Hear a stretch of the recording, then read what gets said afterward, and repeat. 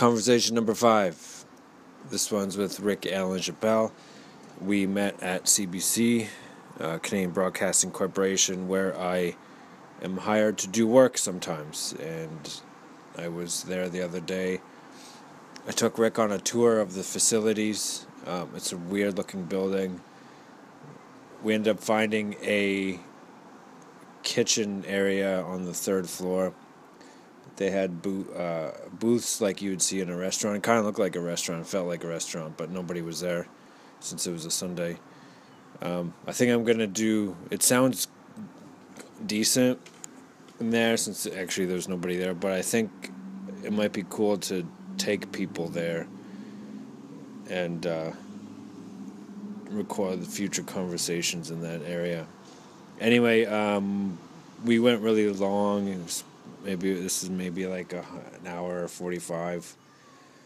Talked about Devin Townsend project, cars, cats that peeing cats manually, and I don't remember. Yeah. So I've already just kind of started just because it's like... Because why not? It's never like formal. Yeah, there's never a big like, let's go, beep, beep, Some beep. of them do it, but I just... Do the Wayne's World like 5, 4.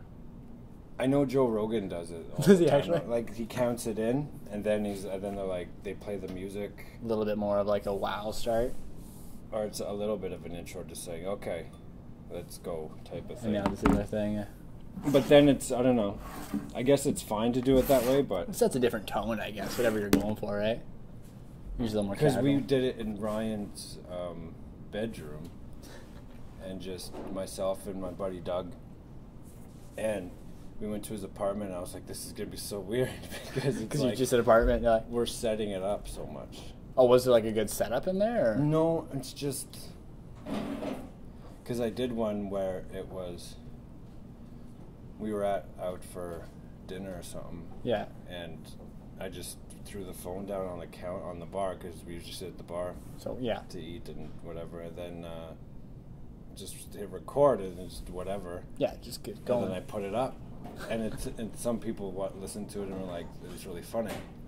Decent. Just because like some old guy came and sat next to us. And I was gonna say, wouldn't there be like waitresses and stuff in it then? Yeah, or? and that's cool. Like It's just real. But I think after a certain while, maybe that might get too... Makes sense, yeah, weird. like... And it's really noisy everywhere, and... True, yeah. So if someone's actually like trying to listen to it in their car or something, it might just drone out and they just sound like they're in a bar or something. Yeah. Makes sense. I'm always with that, with like the level of like tech I should put into something. Mm-hmm. It comes down to like just like filming my lame YouTube show or whatever. It's like, do you really need to have like tripods and lights and like 5Ds and like 3 cameras on everything and microphones, or like can I just hold my iPhone in front of my face? Like how big are we going on this? You know what I mean? And then I always end up, it's funny, like 95% of the time I end up using just like whatever the quick little footage I got was, instead of having like, it almost feels like forced, I find. Once you start filming it? Well, no, when you start like hardcore filming it, you know, yeah. like when you set, like you're syncing everything and the mic checks everything, you're like, I find by the time I'm done, like setting everything up, I'm done. I don't want to be the guy on it anymore, right? I want to be behind the camera, like, yeah. I go control freak with it, I guess. I think it's fun though, like if you get into the routine of doing it. Oh, totally. Like that, then it's like it becomes, you're just involved in this creative process. I'm not used to the routine yet, I think, is that because like when I go to film those little like YouTube like tutorials, like the photo stuff or whatever, yeah. I'm always like, okay, what should I start the audio first? Should I start that camera first? Should I start the screen first? And then like, hey, are they all on? Can they all see me? Like, and then I always forget to do an outro clap, and I'm like, shit, no, when I edit it's gonna be a bitch. Like, so it's just not there yet. You know, I'm not locked in the process. I just gotta figure out the process, I guess, right? So then what you were doing is just like your videos are just that tutorial thing? Yeah. Well, like I do a few different things. Like I've got a little YouTube show with my roommate where we like mess with cars and like we cut a Civic into a truck and like took it mudding and it went horribly. And then there's like other stuff, like my photo stuff. I really like doing like before and after photos. Like when I do some super layered Photoshop thing or whatever, I usually post on my little page like, here's the before, here's the after.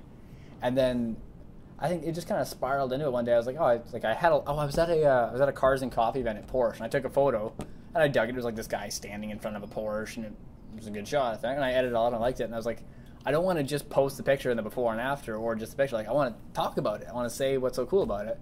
So like, oh, I'll just may as well set up the cameras and give her a go, right? Yeah. And then from there, like, I just got into like photography like maybe a year ago. Oh, wow. Or so like I'm pretty new to it, really. It feels like. Yeah. So I'm just still like so excited when I learn something. I just want to share it with everybody else. So a bunch of my buddies are all, I'm like a year ahead of them almost. You know what I mean? So they're just starting it. Exactly. They're starting this year. I started last year. Yeah. So I'm just like, no, I need to do this. So try this lens. So I'm just trying to teach everybody else what I'm figuring out, right? And then a lot of the times too, like they'll mess with Photoshop and hit a button, and I'm like, I did not know that button existed.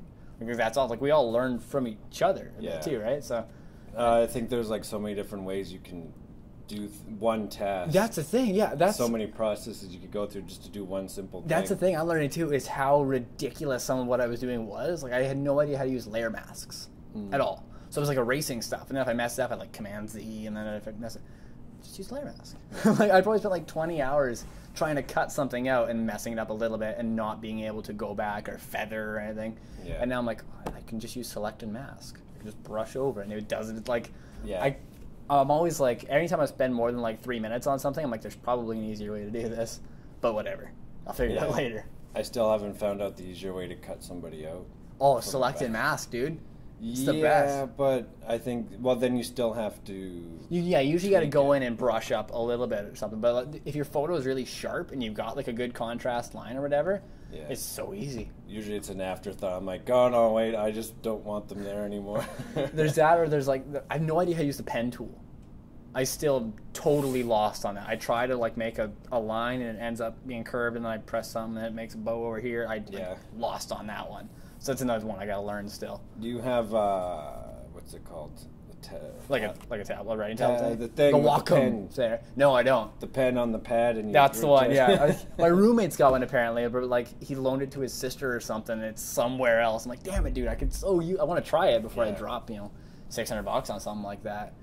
But no, I was using an iMac for like past like 5 years or so, and then like last week the video card failed.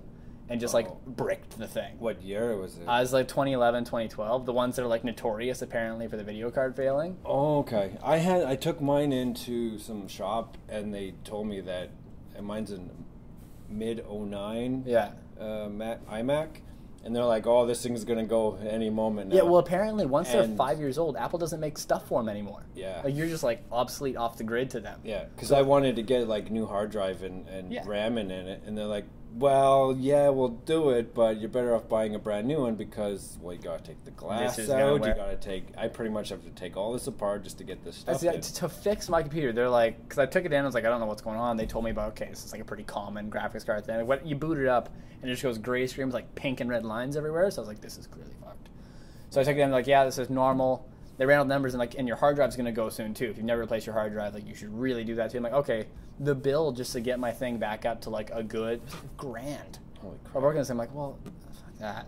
So I'm like using my mom's MacBook Pro I borrowed from her.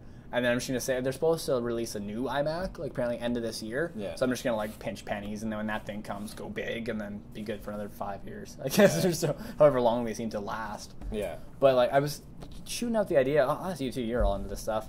I'm on the fence, like MacBook Pro, iMac, or going all out Mac Pro. Taking out a bank loan and just going hardcore. Like with one of them tube-looking things? Yeah, well, apparently those are getting replaced soon, too. But I heard those were shit. Yeah. People hated them. Even Apple's like, we shit the bed on that. We're redoing it. But when they redo it, that's the thing. Do I go biggest, baddest laptop, biggest, baddest, PC almost thing? Yeah. Or do I just go, I'm leaning towards iMac because I'm not portable, so I would like the bigger screen. And I feel like that, like going to the Mac Pro thing, is just like so overboard for me. Yeah, that's what I'm thinking. Yeah, but I'm always like, ooh, shiny better. Like it's inherently in you. I've never really thought about going to the Mac Pro. The full one, yeah. Just because I like the screen just all in one and just having it look nice. That's it, yeah. No, my desk has to be organized too. I'm the exact same way. But then it's like my desk is like a work table. It's like an IKEA A-frame stand thing, and then just a board. And then I have a tabletop from IKEA, but I never took the cardboard off.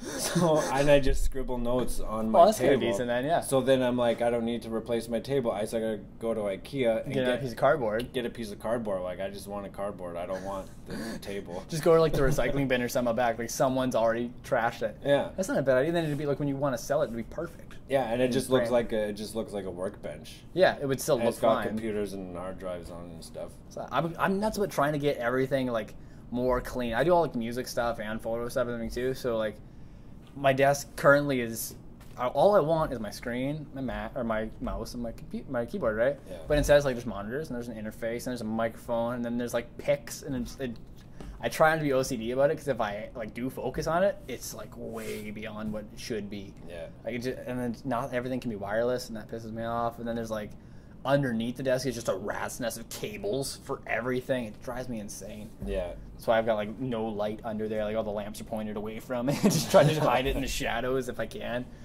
I used to put like a blanket around, like a bed sheet, just around the so you can table, just like hide in the back. So everything's hidden. I thought about that, but that's where my heater is. So I just feel like if I put enough back there, I'll just like cause a fire. Like just burn the blanket out, or my room won't get heated. It's all just in my bedroom, right? Like it's bedside table, desk covered in things. Underneath the desk is like guitar pedals and everything, because I record everything there too, right? So it's a busy space, but it has to be. It's kind of like I keep trying to get rid of a thing, and then it only lasts a day. I'm like, I need that thing. It comes back, you know? Yeah. Like now all the microphones are on like quick releases, so if I'm not using them, I can just toss them in a shelf or something. It's actually awesome. I've got this like couple old Shure mics that use your typical XLR in, and but they only thread on. There's no clip or anything. They're full on, like they thread onto a mic stand. So that drove me nuts because like I want to take it off, but I got the clip is like built into like the microphone. It's one of those Shure, like the Elvis mics, like you know those old school like silver gold things. Yeah, and full on. It's like the post comes at the bottom of it, and it doesn't even like have a rotating collar on it. It's just threaded. So you got to twist the mic every time. So I picked these things up on like Musician's Friend for like $18 or something, and they're just a quick release system. It threads on a male side and a female side, and it's a button. So but now when I take it off, my mic stand just has this big chrome knob on it, and it looks all weird. So that's the next thing that'll have to go, or I'll paint it black or something. Yeah. My roommate always makes fun of me because like in our place, he bought a bunch of light bulbs. Like I just moved in there in like October or so we're still like figuring out who cleans the cat litter and like getting everything figured out. But he went on a bunch of light bulbs, a bunch of good LED bulbs, because it's like part of the thing you do to save money, right? But he bought like a bunch of different light temperatures, and it drove me nuts because like the kitchen was blue, the hallway was yellow, his room is like white. So I went outside, I replaced them all with like 5000K white all over the place, and now it's like way too bright. I can't. If he hears this, he's gonna make fun of me because I like was so anal about them all being 5K. But I think I gotta step it down. I gotta be like 3000K or something. Like it's just so bad. Yeah. And our ceiling's painted green. So all it's very so it's like you go inside and it feels like you're outside. Well, kind of, but like literally we argued because like I told him the ceiling was green, and he's like, no, the ceiling's white, the walls are green. I'm like, yes, the walls are green, that's without a doubt, but the roof's also green. And we argued for probably like a month, and then we found a can of paint in a closet that said roof/wall paint. And I was like, they're both the same green. So now all the white light is bounced blue or green from the ceiling everywhere. So my white is now blue or green. It's like, everything looks green now. Just a little bit. Yeah. But like the bathroom ceiling's yellow. Like it's a weird little building, dude. This thing was built in like the 70s out in Abbotston, right?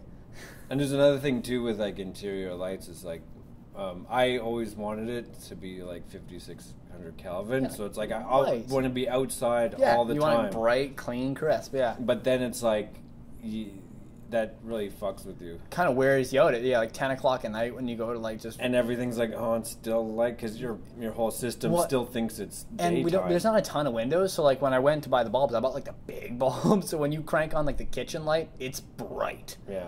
And like a couple of them are motion sensitive too, so like if my cats jump up on the counter or something, it's like Christmas. And sometimes you can see it, like I'm way down the hall, but because they'll knock over a bottle of water or something, and I hear bang, bang, bang, and then just like glow. I'm like, shit. Here we go again. I got like this one cat's paralyzed of mine. Okay. Her like, if you imagine, like Joe from Family Guy. Yes. She's like that. Like she kind of like her back legs aren't so good, but her fronts are she's all muscular too because she drags herself everywhere. So she just causes shit in the middle of the night. Like most cats will run around or whatever, act crazy at 2 a.m. If she does it, like, is bad. Yeah. Because she runs into walls and she hits corners and stuff. She's just like a wrecking ball. Do you have wheels? No, well, I thought about it back and basically, okay, long story short, she was attacked by like a bird, they think, when she was a kitten, so she doesn't have a spine in a spot. Okay. Like it like just clawed her, so it's like back, nothing, back. So a family friend found her in the field, and she was a vet, so she like took her back to the practice to like put her down. Got her cleaned up, was like, okay, this cat's fine, don't need to put her down. Took it in, went to a few family members, finally ended up as my cat, and then she got better. Like run, jump, walk, regular cat. And I was like, this is awesome. I got a good cat. I thought I got a bum cat. It was a good cat. And then she did something one day, like as an idiot, fell off a fence or something, and redid her same old injury. So now she's like kind of half back there. But when we first got her, when she was like, okay, she's never going to walk, I was like, okay, we should get wheels or something. But then my room used to be downstairs and everybody else was upstairs, and she'd make it up and downstairs. So it was like just dragging. Well, she'd like kind of pull herself up the stairs. Downstairs is fine, and you can fall downstairs. You can do that. But she'd muscle her way up. So I was like, if we get her wheels, she'll like never go upstairs, and if she goes downstairs, it'll go bad. Like if she gets run over by herself. So it's kind of like, it sounds cruel, but she kind of like needed, I think, that little push. And then she got better, and now I guess I'm in a 1-floor apartment. I could do it, but she still like pulls herself up onto beds and chairs and stuff. So I don't see the point for it. Like we used to put her in diapers too, because sometimes she has like bladder problems or whatever. But she just hated it so much that I was like, I would much rather mop once a week than just have this miserable cat that smells like piss. Because like, what do you get? Like, there's no other exactly. And there's diapers full. It's like super gross. Instead, there's just like a little spot on the kitchen floor. Sometimes you Swiffer it, and it's fine, right? It's not really that much of a burden. And she's like a sweet cat. So because it'd be like you have a baby now. Pretty well. Change the diapers. Pretty much. It's kind of like the one thing that gets a lot of people is like you have to pee her manually. Like full on. So like it took me way too long to realize I could use the litter box still. But you pick her up and you aim her and you just squeeze her bladder, and you can actually pee any cat like that if you're so inclined. They hate it. Okay. And mine's easier because your back legs don't work, so she can't fight it that bad. But it's like squeezing a water bottle. It's like I call it like a cat super soaker. Like it's like out. But so that's one thing. But is there a certain spot where you have to? Yeah, it's like right above, like it's like cat, right? Yeah. Back legs, front legs. It's right here, right in front of the back legs. So okay. I grab her right under the rib. Yeah, like I grab her under the chest here, let her sit on my leg or something, and then literally like her back legs will be right there, and just right. You can feel like if she hasn't peed in a day, it's like big, like it's bad sometimes. She used to get like bladder infections, but now we're good. But that's one thing. That's like once a day, you'll just pee the cat and you're fine. Pee the cat. It's my life, dude. It's normal. Oh, hold on. Are you ready to go? I just gotta pee the cat. And people are like, what are you doing after work? I'm like, I gotta go home and like pee my cat. They're like, feed your cat? I'm like, no, like I got this cat. I gotta go pee my cat, and then I can come out to the bar, boys. It's a weird thing when you're 22 and like responsible for peeing a cat. That'd be like a wicked hardcore band. Would pee the cat. Pee the cat. Oh, that's a punk rock project just waiting to happen. And it's like, the merch. They would have the best merch. They would probably all smell like cat piss. But that could be like part of the thing. Pee the cat. You just like ammonia everything before you sell it. Yeah. That would do it. Or you can buy these like stuffed animals that you would like squeeze. The cat super soakers. Yeah. You could like load them up with vinegar or something, or there's some money there. Yeah. That's good. And then they have a mascot. It's not actually a cat. It's not. Cat. It is a cat. Oh, is it? What if like it's not actually a cat? Like it's not. It's a chihuahua. Or something just like totally left field. It's like some kind of bird. Yeah. But like the pee the cat's one thing, but like the thing that gets a lot of people is like when she poops. Yeah. She just poops. Like that just happens. It happens wherever she is at the time that she poops. She's got no control over it. So a lot of people are like really weirded out by that. But if you have a dog, you take your dog for a walk, poops, and you got to pick it up. It's just the same thing, really. But the cat does it on its own. Yeah, like literally, I don't think she has any control over it whatsoever. Because it seems to kind of freak her out. Like you'll hear her kind of like kind of stomping her feet or something. Like she's kind of like, "What the fuck is going on here, boys?" And then I'm just like, "Oh, cat shit," and you just clean it up, just like you would a dog, right? Like you have a bag, toilet paper, whatever, flush it down the toilet. But the consistency of a cat is different. It's totally out of left field. Like it'll be, I swear she doesn't shit for like 2 days straight, and then it's like Taco Tuesday or something. Like then it's just like a waterfall. And like, oh shit. The other day she got diarrhea, and it was just like my roommate's girlfriend called me. She's like, "You got to come home from work right now. If this cat keeps shit like this, she's gonna die of dehydration." I was like, "Fuck!" So I told my boss, "I'm like, okay, I got, like, there's a catastrophe going on at home," and it was. Yeah. Like I have this. I'm all into like cars and like racing stuff, right? So when I can't go be on a real track, I've got the full on like simulator at home with full on like the shifter and the pedals and everything, right? And I have the seat out of an old Camaro I used to have, and she loves to just hang out there. It's a comfy chair. Shit, like everywhere, all over it. Holy crap! And I just threw it out. I couldn't bring myself to like do it. I'm like, nope, that was an $80 chair. That's not $80 worth of time. Out you go. Yeah. I still haven't replaced it yet, but my house is. Me and my roommate are both super into cars, so there's just parts everywhere. Like our deck has, I think we added a full race car if we tried. Holy crap. There's like a block, there's 2 turbos, there's nitrous, there's tires, there's a transmission. Like you could just build a car on the deck. Yeah. I think it's way against like any building code to have that much weight out there. Oh, probably. Me and him still argue. He's like, no, it's fine. I'm sure if the neighbor, but it's all depending on if the neighbors are going to report. Well, my like, deck, hey, it's enclosed. Oh, okay. So they don't know. I mean, there's like literally dashboards hanging from the ceiling. But there are, not our roommate, but like the person beside us has like a wood shop on their deck. Like they're cutting stuff on like miter saws at 7 o'clock at night. I'm like, I think I can get away with some shit. Yeah. If you're doing that. So it seems to be a pretty like lax place. There was every once in a while I went kind of dickish with these people. It's mostly like an old people building, but me and my roommate are both like 20 something, and there's no rules against it. You live there. So I think they're a little not cool with it, but can't do anything, and they're super sweet. But you get one parking spot undercover, and then there's a bunch of trees that are like first come first serve. But it works out pretty well. Everybody there has like one roommate, and there's about enough, so I get mine, and then he parks where he parks, and we're good. But then his girlfriend stays with a bunch. There's another spot, and then it got pretty crowded for a while. So when it happened, we'd park across the street or something. You don't make a fuss about it. You just gotta do what you gotta do. But then they started to be kind of dicks about it, and I was like, well, we legit all live here. I'm not just inviting buddies over and like we're taking 5 cars here and then taking 1 car downtown. Like. We're here for a reason. Everybody whose car here is living here, staying here. Yeah. So they went kind of dickish about it, and the one lady drives like a big Dodge Ram, and she doesn't need a big Dodge Ram, but she can't park in her spot apparently if there's like other cars because she can't manage her way in there. So I got this 1977 GMC dually, like long box, double cab, biggest truck there, man. And I parked it, taking up like 3 spots for a week, and denied I knew who owned it. It had a plate on it, like it was fully legit. But I was just like, no, I don't know what truck that is. It's a cool truck, though.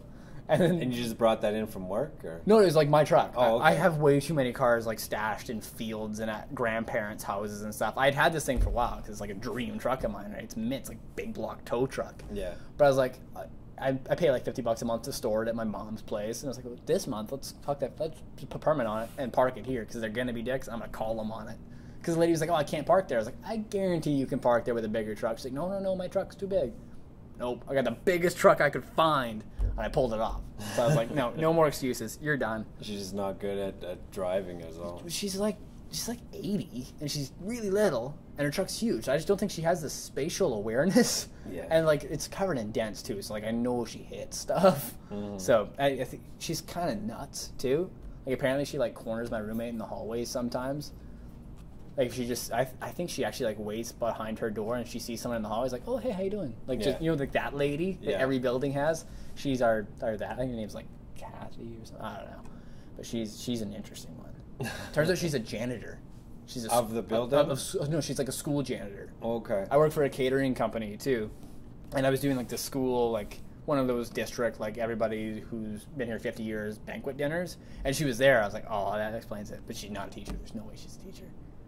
But dude, I've been blabbing like an idiot for a few minutes now. I downed a coffee before I came here. I was a little sleepy, so I'm like buzzing pretty good now. But what about you, dude? I don't know very much about you, actually. Like, I'm a big Devin fan, so I started to see some of your work. That's how you got a hold of me, right? Yeah, there was like, I'm 22 now. When I was like 16, 17, the dev scene and crew, that's right when like the DTP started, I think, like 08, 09 or something. Yes. It's like right when like Addicted came out. I think it was the first album I heard of him, and I kind of went nuts over that. But like, I think that's where the project started. Yeah, that was like the first record with like Beav on bass, and like the current band was kind of formed on it. And then Mark played guitar on it too. But yeah, But literally, like, the album credits of that, like, dude, they were like the Led Zeppelin for me. Like, that was my music. Dude, that was it for me. Like, I was always into, like, metal and all, like, Metallica, Lamb of God, all that kind of stuff. Yeah. But when I found this stuff, I was like, I also always liked, like, Enya and, like, lighter stuff, too. So all of a sudden, it was, like, heavy melodic stuff. Yeah. I fell in love with it, right? So it's like, as a 16-year-old kid, I was like, every name on the back of that album, I was like Facebooking, trying to add. Like, all the thank yous and stuff? Yeah, like, well, not like the thing, but like, if you played an instrument on there, I knew.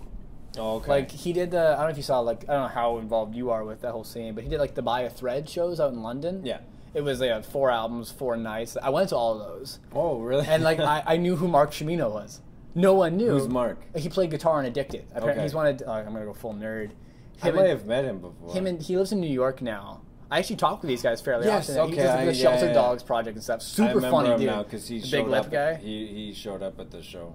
Oh, wait. And then I didn't. There's just some guy came into the dressing room after. Then they were like, "Oh yeah, that was Mark." Him and Dev were like best buds apparently. I They used to don't live know. together and stuff. Yeah. But he's just like a nobody, I guess. But I was like, no, you play guitar. That's one of my favorite songs. I'm gonna know you. So when they had the meet and greet there, everybody's like, oh, Ryan, oh, Dev, obviously, or Dave. I was like, dude, you're Mark. He's like, I have you on Facebook, dude. I love your stuff. Like I was just really into all that. What does he do now? Well, I think he works. I don't know what he does like as a main living, but I know he has his own project called like Shelter Dogs. It's his own music. I think Dev helps him out with some of it too. It's sweet stuff. It's kind of like bluesy rock, cool stuff. And he's really into animals. That's his thing. So like on Facebook, all of his posts are awesome because there's just a bunch of. Some of them are terrible because it's like sick dogs. Everybody should go help this pit bull. Like, it's a little sad sometimes. It's a little like Sarah McLachlan-y. But all these like awesome people. So when I went over to London for all those shows, I made so many friends with those guys because like. That was a real eye-opener. I remember after, I think it was after the Key show, after night 1, the one of the guitar players, nobody there, is Chris Johnson. He played guitar the Ghost Night. I think he works with like EMG, a couple of artist companies.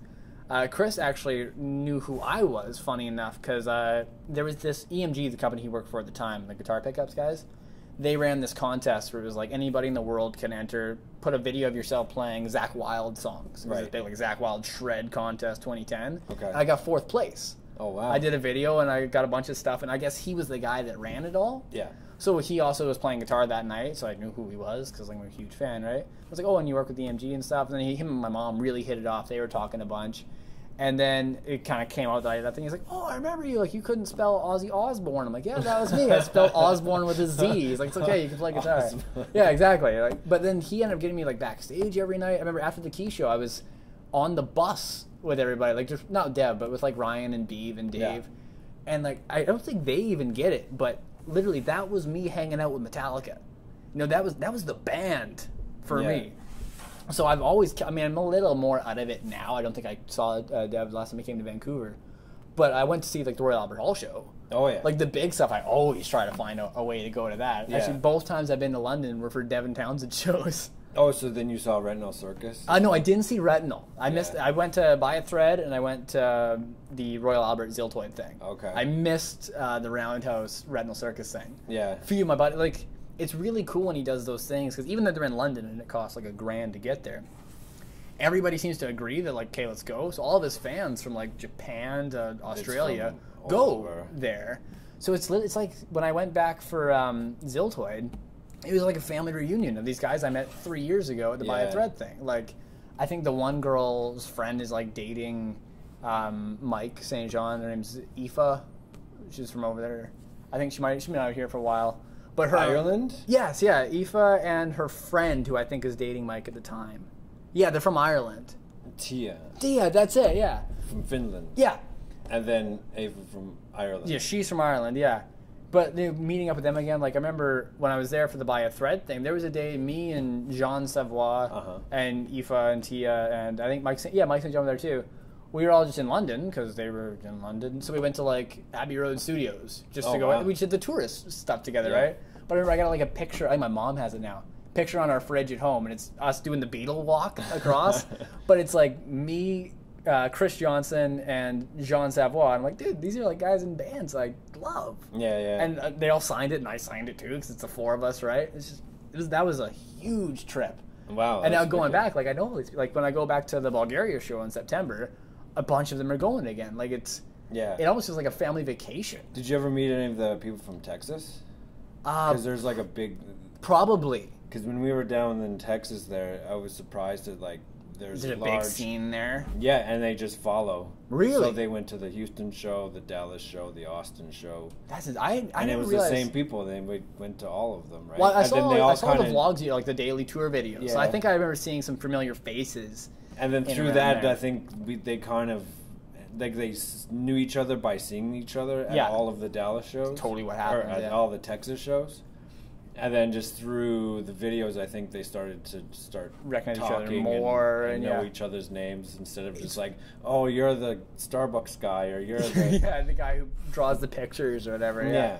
Well, so there's a few like dev groups on Facebook or whatever that like I said, I'm not as crazy fanboy as I used to be, but I still I bought Transcendence and I buy all the stuff when it comes out, I support it, right? But there's some of the guys on there are so diehard. It's awesome. Like he's doing that Creative Academy thing right now, and I'm a part of that one too because that's something I really want to learn about too. But it's hilarious when as a musician or just a little bit of both. Like as a musician and as a fan. Like I really I bought his book and everything too when that came out. Like Have you read it all? Yeah. Is it good? Well, just in case he hears, like I loved it, but I found like apparently I heard. Is it rambly? A little bit by the end. Like the first half of it, I was like, dude, this is awesome. But what I've heard murmurs, I don't know how public this goes, but like apparently there was like 10 people that listened. Well, there was like a ghostwriter involved for a while or something. And then he took over because it wasn't working, right? I think I could tell when it happens. Oh. Like there's a kind of a moment where it's not a moment. I thought he rewrote the whole thing. Maybe he did. I don't know for sure, but like it seems like the first half of it is a narrative. It goes through here's what happened in Vi, and here's kind of how my first couple solo records went. And then it goes from like the storytelling of and then I did this, then we did this tour, and I recorded this record. To all of a sudden, like the big existential ramblings that he's kind of known for. Yeah. Which I dig, but I couldn't put down the first half, and I kind of struggled to make it through the last half. You know what I mean? Yeah. But that said, like he's not an author. Cutting some slack on that a little bit, and I loaned it to my mom, and she loved it front to back. So maybe it's just me. I'm not a big reader. Maybe that's my thing, right? Yeah, that's all. Like whenever I read, it's just a biography or something like that. Yeah. Or a photo book. I do. Like photo books are totally my thing. Well, it's funny. One of my buddies is a guy named Omar Cordell. He used to do photos for Dev. He did like, I think the last one he did was Key, but he did like all the DTB stuff, Accelerated Evolution. He's from here? Yeah, he's from. He lives in Kits now. Okay. And he actually played bass on a few little tracks I did, and I helped him out with an EP he did. And Ryan played drums on his record, actually, the most recent one. Okay. And so I remember when I first met Omar, it was just through another Devin fan. This guy lives in Australia. His name is Dave. He's a huge Devin fan. Met him when I was over in London. And then I guess he met Omar through the same like crazy world of fandom, right? Mm-hmm. So then all of a sudden I get a message from this guy. Oh, I hear you're a good guitar player. Come out and play guitar for me. I wasn't up to snuff because the guy is amazing. Like, I'm pretty good, but like I was 19 at the time, which seems so long ago. Right? But I wasn't good enough. But he was super nice. I loaned him some gear. I learned tons from the guy. But all of a sudden he starts showing me photos and stuff. I'm like, dude, like he took a bunch of photos that were my screensavers. Oh, really? Like he took a bunch of awesome strapping photos and things I see online at like Fear Factory and a bunch of this stuff. Yeah. He was like just live stuff from here? Yeah, live stuff, and I think he went on the road with Fear Factory for a while, and he did a bunch of like in the studio stuff with Dev in the past. I don't know how their relationship ended or whatnot. I think he was more involved with like the strapping world. He's not in it anymore. He's like now he sold all of his camera gear and everything. Oh, okay. I think Neil is the guy I'm thinking, because as you're talking, I'm like, oh, that sounds like Neil, but it's not Neil. No, I think he stopped working with Devin in like 07 or 08 or so. I think they're just kind of buddies now. Yeah. But he's the guy's infuriating. He was an amazing photographer, like just out of this world stuff. Yeah. And then he was like, oh no, I'm done. I want to be a musician. Now he's an amazing bass player. I'm like, dude, like, leave something for the rest of us here. Like, in like a year, I think it was, he went from, slapping the bass to being just this amazingly proficient musician who just blows me out of the water with his accuracy. Yeah. I'm like, oh, you bastard. It's just so those good. People, like, when they're really good at something, they get really good at, like, super other things. driven, too. And I think he's a little older than me, but he's like, doesn't smoke, doesn't drink, I think he's like a vegetarian. He's a very disciplined guy, so he just has that driven mindset, I guess. We've put his mind to it, and like all the power to him, dude. He's amazing now. Yeah. But it's a little bit infuriating just to see somebody progress that amazingly. But it's crazy. But yeah, I was talking. But then sometimes those people, like you hang around them enough, it's like it almost gives you energy to start doing things. Yeah, you see it. And it's not a jealousy thing. It's like, oh crap, you can do it. Like it's possible. I have learned tons from that guy. You just hate him because you're like, you hate yourself. It's pure jealousy. It makes you hate yourself. Flat out. I've told it to him too. I'm like, dude, I'm just jealous. Like you're really good. Yeah. And that's it. Like I know how hard he works for it. I don't think it's been handed to him, but it's just like you're just jealous. You're like, holy crap, dude, you're amazing. Yeah. But yeah, when we first talked about me doing this, I shot a message. I was like, oh, dude, any chance you know Zim or anything? Because I know the whole kind of dev world sort of intermingles and crosses over here and there. Yeah. But he's like, no, I have no idea who that guy is. I was like, god damn. It'd be so sick to have him on one of these too, because it'd be it's like a dream come true for me, right? Yeah, I came on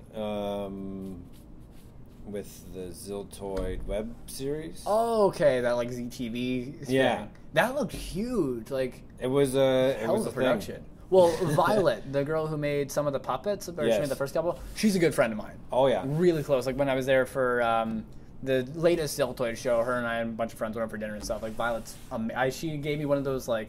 Have you seen the Devin O-Face thing she does? It's that like awful picture of him where he's got like 20 necks. Oh yes, She makes statues of it. No. Yeah, she does, and apparently she stopped doing it because it's too much work. But I've got one. Yeah. I got one from her. It's on my desk at home. It's like I always thought of it as like the worm face. Yeah, that's it. That's the one where he's got like infinite chins. So yeah, I've got one of those that she made me back home. It's awesome. She's amazing. I totally forgot where I was going with that now. No, she was doing some stuff with the ZTV thing. So that's what I was with that. So I think that's how I got connected, was because she did the original, like the demos of it. Yeah. And then I think it was something an issue with the puppet. Yeah, I think it was too it didn't heavy. work in a certain way. I remember talking to her about it. Yeah. Yeah. So then around that time, my buddy Chris, who's like an effects artist for like movies and stuff. I've seen some. I've followed. Like I said, I research everybody who he pops up because he works with a bunch of really awesome creative people. Yeah. So it's when I see him with a new photographer, I'm like, oh, let's check it out, and then it's like really good stuff. Yeah. So I think I follow. Is Chris DeWitt? Devitt. Devitt. Yeah. I follow him on Instagram now too, and yeah, he does cool stuff. Yeah. He just won an Emmy like last year. No way. For what? I can't remember, some kids show. Really? Scary. Some book. What's the books? The scary books that the kids read. Oh, dude. R.L. Stein. Oh, is it Goosebumps? No. Oh, was it Goosebumps? Maybe. Because that's I don't know. R.L. He Stein. got it in a. Well, they did a movie with that. He got an Emmy for like FX, and he was like the team leader or something on it or something. Yeah. So he got a trophy. That's epic, dude. Anyway, but like there was that thing with Violet. So then Chris made a coffee cup. With a little alien in it. Oh, okay. I think I've got like that bonus DVD or whatever. So I've got all those. I've seen them a million times, man. Yeah, and then that just kind of started because he knew somebody who knew Devin, so he's like, "Here's this coffee cup. Do you want to give it to him?" Makes sense. And then through that, Devin was like, "Hey, do you want to do a puppet?" And then they started working together for like a year or something, and then it came time to shoot something. So I had just moved here. Yeah. Oh, from Saskatchewan? Yeah. So then I remember I was like, it was my third day with like CBC Vancouver. Yeah. And I was filming something in Whistler. I can't remember what it was. But we're driving back from Whistler, and then my buddy Chris, he phones, and as soon as he phoned, I'm like, oh, I bet you I know what he's going to say. And he's like, so do you want to film something with Devin? And I was like, I knew you were going to say that. As soon as I saw it was you on the phone. Really? And I'm on the highway where I'm just like, screw it, I'm answering this it. is happening. As soon as I saw it. It's worth it. Yeah. This one's worth the ticket. Yeah. And then, because I just knew that they were doing stuff through like Facebook. Gotcha. Were you a fan of Devin before all that? Yeah, like when I was like 19, I think it was my first metal show ever. Oh, was it like strapping? Or? It was strapping, opening for the Smalls. So jealous, I never got to experience the strapping. And I was really hammered because it was like I think I'd been 19 for a month, so like going to a bar and drinking legally was like sweet, and seeing a metal band. Yeah, this is. I think I saw on my actual 19th birthday. I saw SNFU. Oh, sick. But that was an all-ages show, and I showed up hammered. Because you could. Because we were like, oh, it's all-ages show. I can't drink, but I'm 19 now. So I can. I'm going to go get drunk at this place down the road and then show up. And stumble my way over. And then make an ass of myself in front of kids. Oh yeah. But then at the strapping show, I made an ass of myself, and I was like front and center in front of Devin. Yeah. What year and was just that? headbang. Or what tour was it? I should say. City had just City. Oh, really? This was like 97, 98 ish. Yeah. When did I? No, it had been 99. I think. Oh, okay, but so this is like early strapping. Like this is when they were like right off the City. I guess. Shit. Yeah, City had. I don't know a physicist. Physicist, I think he was writing it or something. Yeah, well, they did. Well, they didn't do physicists, but they did physicists, right? Because that's that whole like it's not strapping, but it's all the same guys. So yeah, that sounds about right then. What was the yeah? Because it was way before. Yeah, well, strapping went heavy as City, and then the self-titled record. The self-titled came way after. Yeah, it came out in like 03 or something. Like they went on hiatus, but he did physicists, and strapping still played some shows, I guess, here or there. Yeah, I don't know, dude. But I think it was like because they were still. I think because Detox was being played on Much Music. Oh, really? So and that's where I heard of them. Yeah. And then I remember I was showing my friends this band because we were big Fear Factory fans. Yeah, sure. And I was like, no, this band's better. You gotta check them out. You gotta check out this band. And then I found this another group of friends who was like, they're like, are you going to Strapping? I'm like, yeah, you guys know who Strapping really? is? They're already. Because I thought I just discovered this unknown thing that I was going to deliver this to people in Regina. Yeah. And then there was already a cult of it. It was already like a bunch of people that, and I think a big thing was Gene because Gene Hoglan was he's in in the like band. every band. Yeah, so a lot of people went to that show because they wanted to see the drummer from Death. Oh, from Death Clock? Because they're like, oh, no. Death at the time, and not Death Clock. Yeah, like, you know. He's in so many bands now. Yeah, but yeah, he's in Testament now. That's fun. When I was younger, I think I was probably like 13 or something. I saw Judas Priest because they toured, and like I was going to go see. I wasn't even a big fan, but like you go see Judas Priest if Judas Priest comes to town, right? Yeah. And they're like, oh, our drummer couldn't make it tonight, and Gene Hoglan was playing drums for him that night. Yeah. And I was like, yeah, the guy was strapping. Like, what the hell? Yeah. Like, the dude, he's a machine. I remember there was, I don't know if you remember Sounds of the Underground. It was like this big... they did a tour of that, didn't they? I think I've seen a video they did of thing where it's like in arenas. Yeah. Strapping did a video of Love from a Sounds of the Underground thing. So I've seen it on YouTube a million times, but obviously I never went. Oh, wow. I never seen that one. But there was one year where the drummer for Opeth couldn't make it, or he had an anxiety attack before he came over.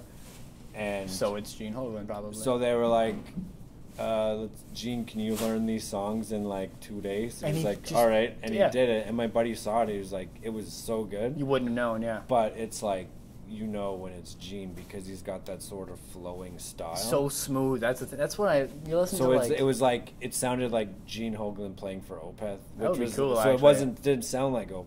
Yeah, they would have that different Opeth, vibe but it to had a different little spine to it. Really, like it's all built on that. Yeah. That's like when you listen to Gene just came with a new DVD, like the Atomic Clock, his drum video. He did like a part 2 of it. Yeah. And in it, he always like in the first one he did a couple of strapping playthroughs because that's some of his most intricate drumming. On the newest one, he did I think he did Skeksis. It wasn't Shitstorm, it was Skeksis. And dude, watching that guy play is just another level of human. And he's just chilling. When he does it, he's looking at his phone or whatever. He's looking at his little clock beside him. He just makes it. But he's going a billion miles an hour. He's like so zen about it. It's infuriating. Yeah. It's like, how can you pull that off, dude? He's like literally the human drum machine. That you can just tell him, no, to do it 20 BPM faster. He'd be like, okay, and he just does it. Like, the guy's amazing, man. Yeah. There was a show in Regina. I think it was the. Well, what came after the self-titled? After the self-titled was Alien. And then after that, it was The New Black. Now we're talking might have been. We're talking like 06 was New Black. Oh, I remember what tour it was. It was that All in the Family tour. It was Zimmer's Hall. Oh, yeah. The Devin Townsend band. The band. Yeah. And then Strapping. Gotcha. And they got booked in Regina, and Zimmer's Hall played. It was fine. Devin gets up with the solo thing, and he gets like a couple seconds into. I can't remember what it was. Might have been Deadhead. One of the DTB tunes. Yeah. I think because Accelerated Evolution just came out. Yeah, that was the first record, DTB. Yeah. Yeah. So they kick into it, and the power shuts off, and they blew like the circuit board or something. Yeah. So then they fix it and gets back up. Like, okay, let's try it again. And blows it, and they're like, we can't do anything about this because there's no power. Jeez. It was an older venue, and Just something was after that show they got upgrades. Oh, really? Like they upgraded the whole. So it wasn't ready for a show. Really, no, at it the wasn't time. ready for. It's interesting that was. Zimmers could do it, and then more tech or whatever, more lights. Something. So the people were like pissed off, and Fair. they wanted their money back and all this. So then the lights come up, and people start chanting for Gene. And Just he's like do a drum solo or and something. Then, and then like you don't need mics they're for a drum kit, backstage, and they're like, Gene, why don't you just go up and Play do with something? drums. He's like, all right, because he never does drum solos. No, or yeah. anything. So he just goes up and acoustically played a Couple. drum solo for like 5 minutes, and everyone was like, holy fuck. Worth and it. even like all the band members came out to watch this thing. Well, yeah. 'Cause they were like, he never does this. I feel like if that happens, like if to see him finally go like unchained, sort of, because I know he wears like ankle weights when he plays, and like it feels like he's always holding back. So if you convince him to like go nuts, like that must be a whole nother level of music. Like I remember But apparently, because I think I talked to him about it at one point later, and he said that he just kind of did. played a song or something. No, I think he just kind of went through warm-up drills. just like doing paradiddles and stuff. Or whatever. And then there was like, I remember there was footage of it too. So Oh really? I think it's at a TV station because there was like a TV crew there. Oh really? As well, yeah. Cool.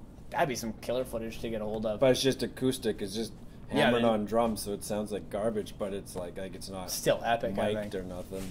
Well, you filmed a bunch of the Making a Transcendence, right? You did all those, Yeah. that web series, right? For the, like, I watched it all as it was coming out. It was awesomely done, by the way.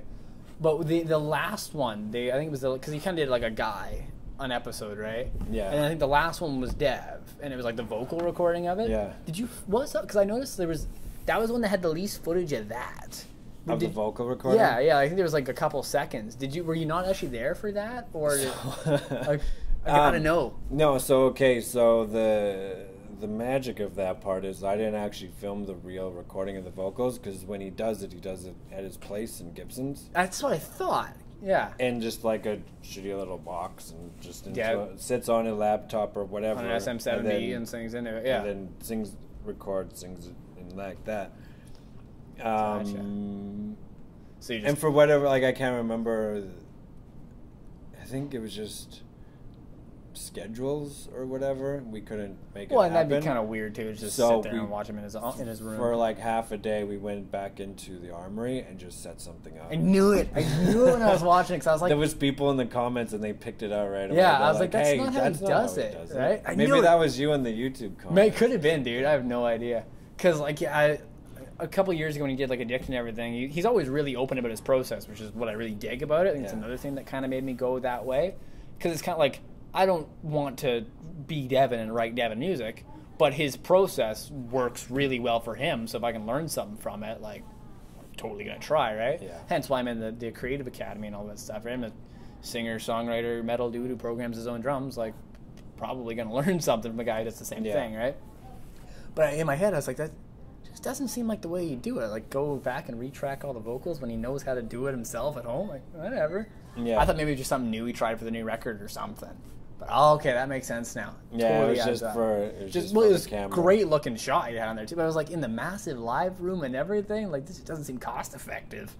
Okay, now it all adds up. Well, we just had it for like half a day and there was nobody in there. And So it was just like, just come in, set up a microphone, whatever. We'll just pretend. Make it look like he's. I think he's saying like Truth or something. I remember seeing that clip.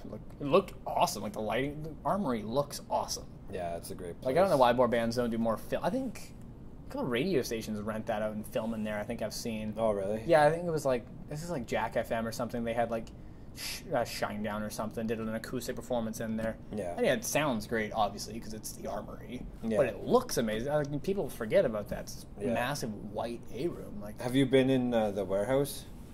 Which in one? Gastown? That's Brian Adams.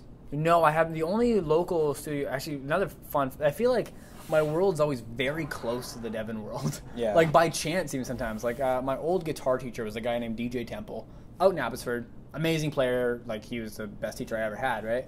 And he had a super brutal band called Without Mercy. He was like super local death metal stuff. Okay. and they recorded a record at the factory out here, right? And I was probably 13 at the time or so. They were the best band in the world because they were like my buddies, right? Yeah.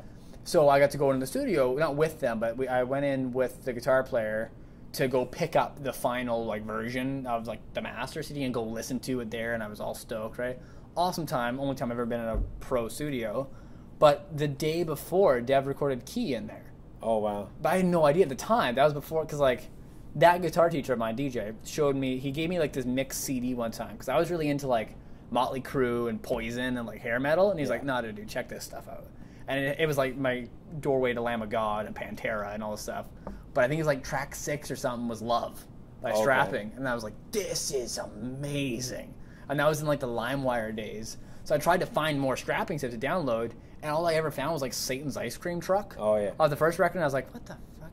What happened? Like, this is not the same band. Yeah. So then I just was like, okay, I love Love, but beyond that, never. Maybe it's not my thing. And I found the video online for it, but I never like tried to find anything. Like, I didn't know City existed or any of the rest of it. And then that same guitar teacher showed me Super Crush when Addicted like leaked, and I was like, same dude? What? Yeah. And then from there, I just downloaded every record and every bonus thing I could find, and like just went all in. And now I have like the leaked versions and the real versions and the commentaries. Oh, dude, like my Townsend playlist is like fucking 80 albums deep, most of the stuff. I got everything because I just dig it, right? Yeah. I love like I love listening to his demos and stuff, and like I'm slowly piecing together how he's doing stuff, and it's almost like I'm studying this dude, kind of. Like I feel like it sounds really creepy. But I'm just trying to learn how he does it, because he does amazing work. And things like the first Ziltoid record, when he did it all in a bedroom, like, I'm in a bedroom. I'm doing the same. I got a pod into a MacBook Pro right now. Why can't I pull that off? Okay, it's just learning and time and techniques, right? Yeah, and just playing around. Putting in the hours, really. That's the thing I'm at now, is just trying to find the time to make it all happen. Yeah. So all of a sudden I got this, like, grown-up job, which is still weird to me. Like, but you still get to play around, like, I think at the work dealership. That's right? the thing, yeah. Like, even the dealerships, I work at Volkswagen, right? At Abbotsford, Chilliwack, and Maple Ridge. So what is what do you actually? Well, what do you? I got hired to do used car ads. Okay. Every used car that comes on, most dealerships have like a kid that comes in twice a week.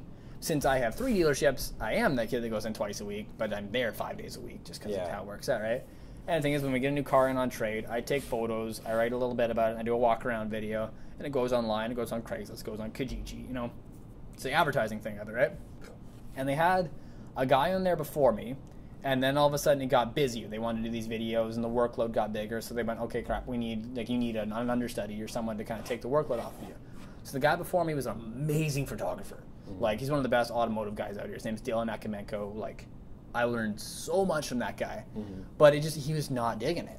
Like, I don't know if it's like working at the dealership life or whatever. It's a different kind of world there where the sales guys make a shit ton of money and act like they're tough shit. And right? probably like when you get to a certain, like your skill gets to a certain he was level. way too good to do it. Almost, like, almost the thing, yeah. Because it's literally, I mean, a lot of it's you do the same 21 shots. There's like, and you shoot this corner at 35 mil and the front at 50 mil, and like it's kind of just going about a process. I could see it wearing you, and I think it just did. He wasn't into it. So he left, and then we brought on... I've gone through a few assistants, actually, previously. My new one starts Monday, and I'm hoping she'll work out. But since then, all of a sudden, the job's expanded. So now, basically, I do all the used car photo ads and everything. But as soon as I'm done that, which I'm usually done by lunch or something, I got the rest of the day to do. And now I've started doing, like, Facebook ad campaigns and all this other stuff. And then just for that, we'll do, a lead submission form where it's just, buy a new Jetta for $88 bi-weekly, whatever. Here you are. You need a photo to go with the ad. So then I just kind of get keys to the kingdom. And they're like, go shoot a picture.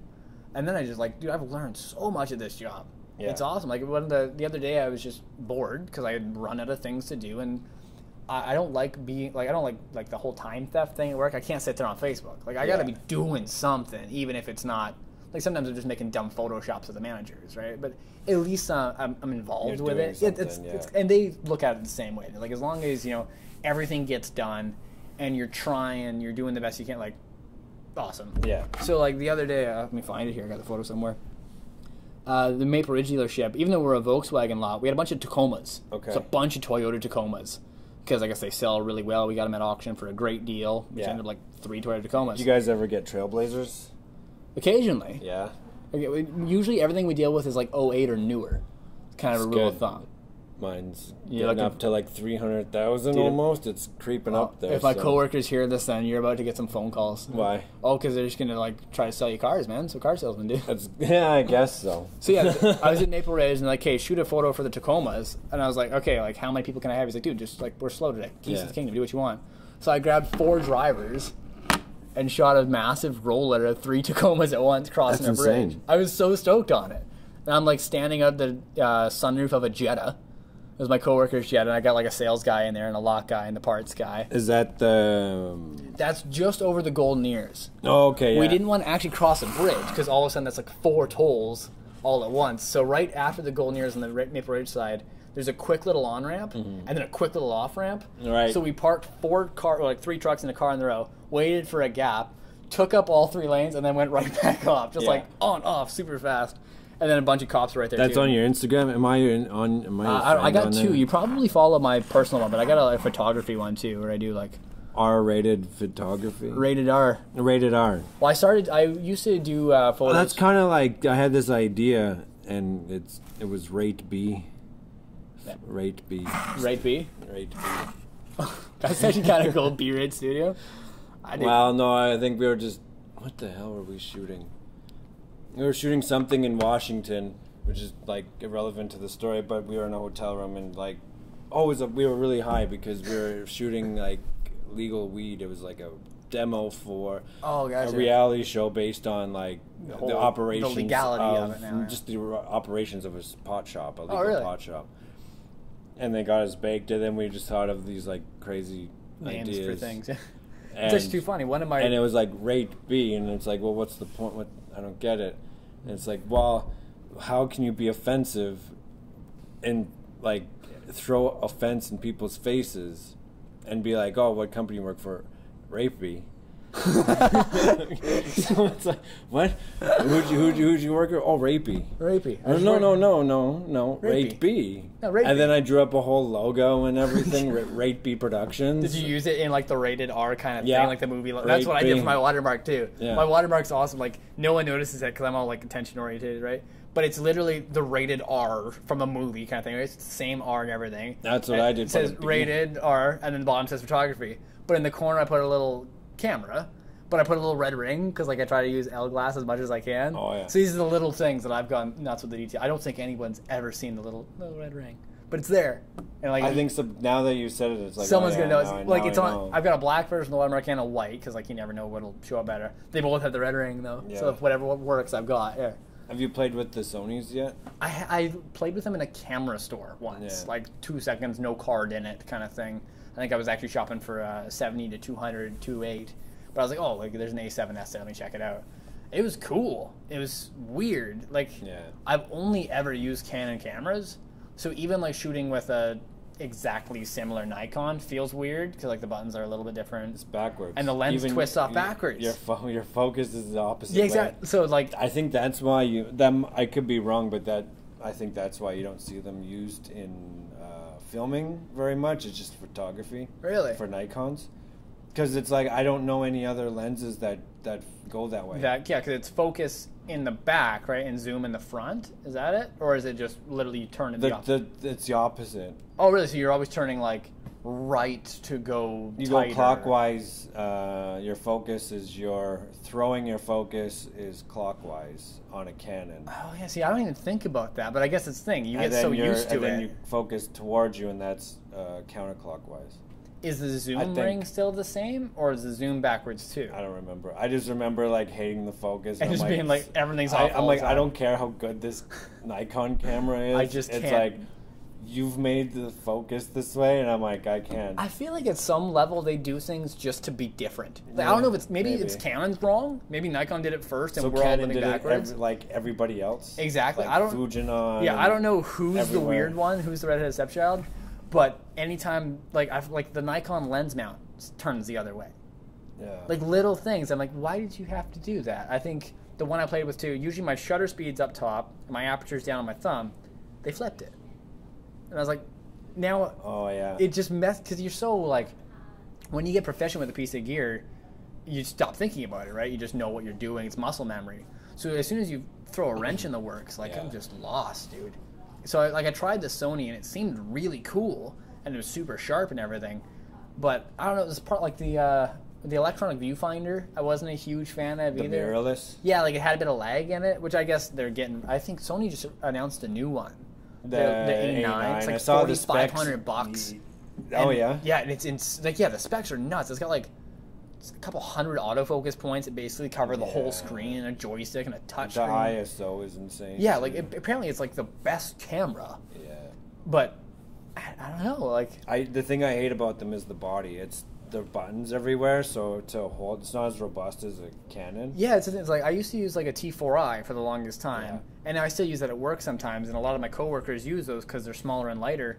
I don't know if I'm just like a glutton for punishment, but I like the heavy 5D. Like I shoot with a battery grip and like there's something sturdy about that. Yeah. You know what I mean? That's why I like. Well, you could put it in a cage, the Sony in a cage, but then it's like. Really? Have you seen those? No, I haven't. Is it like a waterproof dealio and everything? No, it's just a square thing. It'd be like a cheese plate, so 4 cheese plates. Yeah. Like that, and you can put all your accessories around it, and the camera just sits in the middle, and usually there's a handle at the top. Oh, I may have seen those maybe being used on YouTube or something. Yeah. Okay. And then you can add like rails onto it, so you can put whatever you want to do, or like a focus ring or whatever. Yeah. That's cool. It's just, I don't know. If I would get a Sony, I would get one of the smaller ones. I think that's the point of it, almost. Like instead of getting like, I would go even smaller and go like Micro Four Thirds or something, like full on shrink. I can't remember what it's called. It's got a. No, it doesn't have a fixed lens. I don't know, but you could put it in your pocket. Well, do you have all like Fuji stuff, like Fujifilm stuff? They came out with this like XT2 thing that I've never gotten my hands on yet. Even every time I try to go to London Drugs, or my camera go-tos, they're sold out. Like apparently they order them in and they're just gone like that. Okay. They're this sweet little thing. It's like it almost looks like a film camera. Like it's got dials, an aperture dial on the actual. Oh, they lens. look like the hipster cameras. Kind of, but it's like your ISO is a manual dial. Your shutter speed's a dial. Everything is like there's a touchscreen. You can do all that too. Yeah. But it's all like so vintage-y, but it's mirrorless and it's all epic. I want one. I don't know why I want one, but I want one. Maybe it's just a good marketing or something. But they're super cool, and like that's what I would go to. Is it's super small. I'd throw on like it's a crop sensor, so I'd probably buy a 20 or a 34 mil or something lens for it, and then that would be it. I would just shoot with a little prime and call it a day. And then there's my actual life, which is this 5D and a massive camera bag where I just, anytime I see a piece of glass, I'm like, yay! Just try to put it, I'll use it for something, right? Yeah. That's a nice thing. My work actually, everyone, like I don't like asking for stuff and be like, if I want to buy a lens, usually it's for personal reasons, so I just suck it up and save up and I buy the lens, right? But occasionally they're like, dude, you should have just asked. Like, I mean, if they buy it, it's theirs, obviously. And then you're just renting. Or so there's kind of like there's that thing. There's like if I lost a job, I would not have any of this stuff anymore. Yeah. But they asked me to do some drone footage because we're building a new building. The Abbotsford Volkswagen is getting moved to the Auto Mall, and we got a huge project coming up. They're revamping a dealership. So like, you should do some drone footage of it. And I was like, I should. I don't have a drone. Yeah. I'm like, I'm gonna buy one. I have one in my Amazon cart, like ready to go. And they're like, oh, is it the Mavic Pro one? I'm like, yeah, it's the one. They're like, oh, we ordered one yesterday. I'm like, sweet. Like now I'm just stoked. Like. Yeah. That's why I dig the job so much, man. It feels like I'm a kid in a candy store. Like, and they seem to really. Maybe it's because they get away with paying me pretty little because I don't actually know what I'm doing, right? But it seems like we're at a pretty good crossroads with each other, where they're like, "Okay, figure it out. If you mess it up, like, fair enough. But just we could spend $1,500 and you could learn how to fly it, or we could pay $500 a day for a drone flight, and then in 3 days, we should have just bought the damn thing. Versus I'll work for them for whatever it is an hour, and then it's just they got me forever, right? So, and also too, it's like it's not just a job to you. It's like it's literally putting initiative in, and it literally feels like kid in a candy store sometimes. Like when I do, a lot of times if I'm bored, I'll do videos with sales guys that are just dumb. Like we did one like April Fool's jokes where like Volkswagens have like inductive fueling, like you park at a gas station and it just charges by itself, right? Like just dumb stuff like that. That's exactly what I would do on the weekend if I had nothing to do and was bored. Yeah. I would just film something stupid, or like my YouTube show. It's the same. Like one of the episodes of my YouTube show, we bought this terrible Honda Civic for like $300, and the thing with Honda Civics is how good a fuel economy they get, right? Everyone knows. Yeah. So I was like, how good is it? So I Googled like how far can you go on a tank, and the internet was like about 600K. And I was like, okay, let's go 800K. We didn't do it. We went to Salmon Arm and back. Okay. Was the plan. But how far is that? That was it's about 4 hours from Abbotsford. So it's like, it's way past Hope. Like, you go like Hope, Kamloops, Salmon Arm. Yeah. I think Kamloops is like halfway. But it was my grandpa lives up there. So I was like, okay, we'll just go over dinner with my grandpa. We'll drive home. It'd be hilarious. We'll spend 8 hours just driving. So we made it all the way there. No problem. The car leaked oil everywhere, but we put more oil in it. It's fine. Oh, dude, it was a $300 hunt. Like, one door didn't open. It was missing a window full of, like, foam. It was awesome. I missed that car. It was actually a year ago, almost today. Came up on my Facebook. That you guys did this? Yeah, that we bought the car. I think we did it probably in another week or so. Okay. But, like, we're hovering around the anniversary of it. But, yeah, so we drove it all the way there, made it. And then we made it, like, halfway through the Coquihalla, and it sputtered out. And we filmed the whole thing, and in both of our heads, like, I brought a jerry can. Yeah. So I'm like, oh, ha, ha, ha. Like, oh, shit, what are we going to do? Oh, pull out the jerry can. Like, we're good, right? I didn't fill a jerry can. So all of a sudden, our made-up drama turned into real drama. Yeah. So it had, like, half a liter in it or something. So we just put in what there was. I spilled half of it on the ground, opened the breather the wrong time. Like, it was a nightmare. And then we made it. We made it to Hope. It was an automatic car, but we just put it in neutral and turned it off and, like, coasted down every bit of hill we could. It was it was supposed to be fake, but it wasn't. My roommate was so mad at me after it because it was clearly my fuck up that I didn't get gas. He didn't even come home that night. We had to drop him off at his girlfriend's in Chilliwack. He would not. Like, he wouldn't speak to me for a few days. Like, he was almost killed us, I guess. We were fine. There's just no cell reception. Funny, though. Or maybe you did it on purpose. Just to, like, mess with them. Like, no, dude. I remember when we were packing up, we were, like, super late. We were supposed to leave at, like, 10. We left at, like, 1. So by the time it was time to, like, throw the jerry can in, we had, like, 4 or 5 in the garage. I grabbed the heaviest one because I was like, that'll be the one with the most gas in it, right? It was just the biggest one.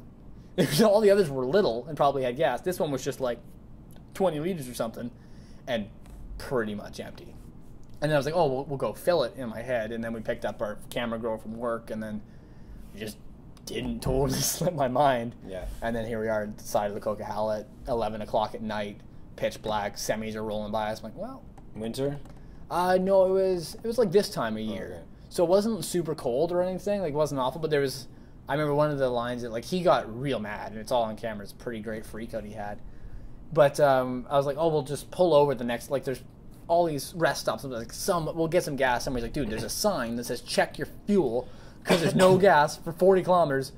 That's why the sign's there. Like, no, it'll be fine. Like, we'll get gas from somebody. He's like, there's no people. I'm like, there's somebody camping there. He's like, it's the middle of winter. There's no people camping. I'm like, that's fine. We'll steal some gas. He was right. There was nobody anywhere. But we did it. That's crazy. And this is all on YouTube? It's all on YouTube, yeah. The show is called Half Cut Garage. That episode is called Running on Hopes and Dreams. And it's pretty cringy. Like, honestly, I just film stuff. A lot of it ends up being just some, like, 300% speed drive. Or, like, the first episode, we painted up this Volkswagen like Van Halen. Like, we did, like, the red, black, and white stripes all over it and called it the Love Dub. It was, like, the worst vehicle ever. It was free. My buddy gave it to us because it didn't run. We just stole a bunch of parts from a junkyard and made it run, and then it ended up lighting on fire. That part didn't get filmed, like idiots, but that's how the car ended. It full on, like, I don't know if you're too, like, mechanically savvy, but, like, no, my brother and my dad are. Okay, like with the way that you were dealing with cars is like what my brother used to, how he used to just play like with the cars. Just buy something awful and just, like, see what you can do with it. Yeah, his thing was like Chevettes. I remember he had a Chevette with, like, mags on the back. It was like, it was so illegal. Well, the old American stuff is, like, our favorite. It's just nowadays the cheapest stuff is the $100 like Nissan pickups, right? So that's what we mess with. Actually, an upcoming episode, I already bought the car. It's gonna be awesome. Yeah. But I'm just like, I have a goal in mind, so we just try to do it. So the one was I wanted to make a Civic into a pickup truck. So I bought a Civic and we cut the roof off and made it into a pickup truck. And then we tried to take it like mudding, like you do in a truck, and it failed so bad. It just got stuck everywhere. So my next goal is I want to fly. I want to jump over something. Like, Dukes have had, like, a few feet for a few seconds. Like, I want to be in the air. So one of the lot guys at one of the dealerships has this old Nissan pickup that I bought from him for $200. It's still his right now, but, like, after May Long Weekend, I think, is when it's mine. So we're going to jump it over something. I have no idea what yet. The thing barely runs, but we're going to fly in it. The best episode I have in my head, though, this is going to be our grand finale, I think. I bought this 2000 Chevy Camaro, like, big V8 in it. It's got nitrous, like, it's insane. I spent like $3,000 on it. I got it for steel. Awesome car. I was like, okay, what can we do with this thing? Because it's not bad. I don't want to cut it apart. Like, sweet car. Yeah. So I was like, we should do just some awful road trip challenge with each other. But me and him both work crazy, long. I work for Volkswagen and a bunch of the dealerships, and actually that's him right now. It's kind of funny. Yeah. He asked me if I changed the cat litter. No, I didn't. Sucks, it sucks. Did you pee the cat? No, I said, did you change the litter yet? I'm like, no, I told him I was going to do it today, but I didn't. But, so I bought this car. I was like, okay, here's what we're going to do. The only rules are I get off work Friday at, I think 4:30 or 5, and I can't be late for work Monday morning at 9 a.m. That's it. Yeah. In that weekend, not a long weekend, a typical weekend, we are going to get in this Camaro and drive to get tacos in Tijuana and back. Google says we can do it. Yeah. Apparently it's like 60 hours in total of a there and back. So the math adds up to we can do it and get 8 hours of sleep Sunday night. Okay. So any second we're not driving, you're losing Sunday night sleep. Okay. But that said, that's doing the speed limit. You do 10 over for 3,000 miles. Yeah. You could probably knock 10 minutes off, 20 minutes, half, maybe an hour. I know. Sure. We'll see. I don't like half the people I tell it to are like, that's amazing. The other half are like, you're retarded. That'll never work. I'm like, but you're gonna watch that. Yeah. Don't you want to? Like, no one knows. As far as I know, no one's done that yet. Tijuana Taco Weekend. I'm not even gonna tell my people. I'm not gonna tell people at work either. That's gonna be the thing. Because like they shouldn't have to know. I should be at work on time. You would leave Friday night. Yeah, like literally when I get off work, he's just gonna pick me up and I'm not even gonna go home. Like someone else can pee the cat. Yeah. We're just gonna bomb down, bomb back. And then Monday morning, I'm like, hey, how's everybody's weekend? I'm like, oh, it's good. I went to Mexico. I'm like, you went to Mexico? I'm like, yeah, I drove.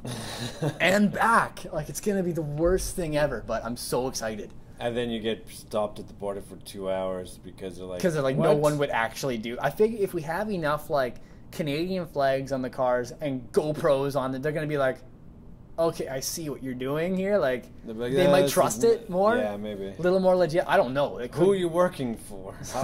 Literally our lame YouTube channel that's made me 17 cents. I don't know. Like, I'm so stoked on that one, though. And then when we get back, that car's going to get cut apart, actually, because I ended up having a plan for it. I bought another Camaro that needs an engine, so... So you're just buying cars for pieces? Pretty well, like, I got this older Camaro. It's this 85, like, mullet mobile. It's the ultimate, like... Trailer Park Boys IROC car. Yeah. And I bought it for $800 out on the island.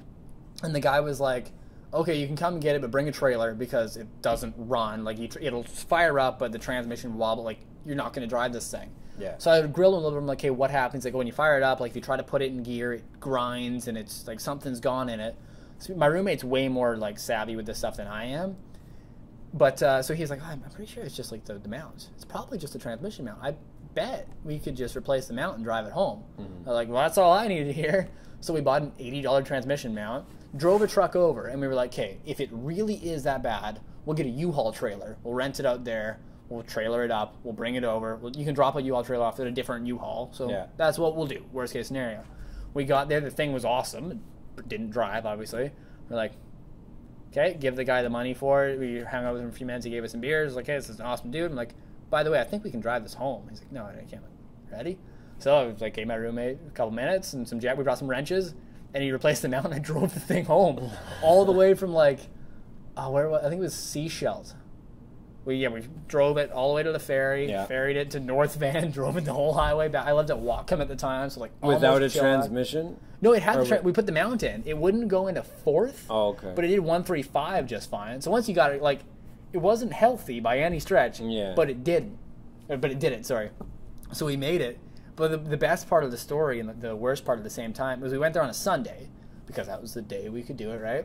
So we go there on Sunday and we go see the car and everything. We bring some transfer papers with us, like ready to buy the thing, right? I brought exactly how much he wanted. We tried to haggle him down. He didn't have any of that. Whatever, we're good. Nothing in Seychelles is open on Sunday. We couldn't get a U-Haul and we couldn't get insurance. Yeah. We couldn't even legally buy the car. Like, we could transfer, you can sign the papers and everything, but, like, nothing you can do. So we just drove it home. Dukes of Hazzard style. Like, no plate, no permit, no nothing. Oh, wow. From North Van all the way to Abbotsford. And, like, well, like, what else can I do? I can't buy a trailer. I was like, here we go. Got it home. Thank God everything was like, he could have stolen the car and sold us this thing. It couldn't even been his car. Yeah. For all I know, he's selling his like stepdad's Camaro to me for pennies just to like piss off his stepdad. I don't know. But it ended up being legit. My friend was an insurance agent, so I was calling her the whole time like, hey, am I good? Like, she's like, well, really? You don't know, but sounds like it. Like, if this all adds up, if you trust the guy, like, you're solid. I'm like, Okay, here we go. So we did it, and it was. I still the car is currently sitting in a field because after that I blew up the engine being an idiot. So now it needs an engine. So hence the whole second Camaro just for the engine to put in the other Camaro. But then I'll have one sweet mullet-mobile Camaro. So I'm so stoked. I'm gonna make it a whole like track car as a plan. Yeah, it's gonna be a sweet drift car. I don't know if you're into like that kind of stuff. No, my he used to compete in drifting. Oh really? No way. He did the tour for a season. No way. Dude, I think he got he was like one of the top rookies, I think, that year. He's like the Formula D or whatever stuff? Yeah, he goes, I think he just got back from Vegas. He went down with his car. Do you know what he drives? Top of your head? Skyline. Oh, sweet. I had one of those for a while. Mm-hmm. I used to love that Japanese-made stuff. He's got 2 of them, I think. Really? He's out in Saskatchewan? Or? Yeah. Oh, too funny. They have a whole association now, like they're starting up. And really? There's like a stock car track out there, and this could be the smallest world ever. Does your brother have a girlfriend that's into this kind of stuff too? Maybe. Would you know her name? Because there's a friend of mine lives out there and is all into drifting and stuff, owns a Skyline. I think her boyfriend does it too. It would be the funniest thing in the world. Does it start with an L? No, I think her name's Shelby.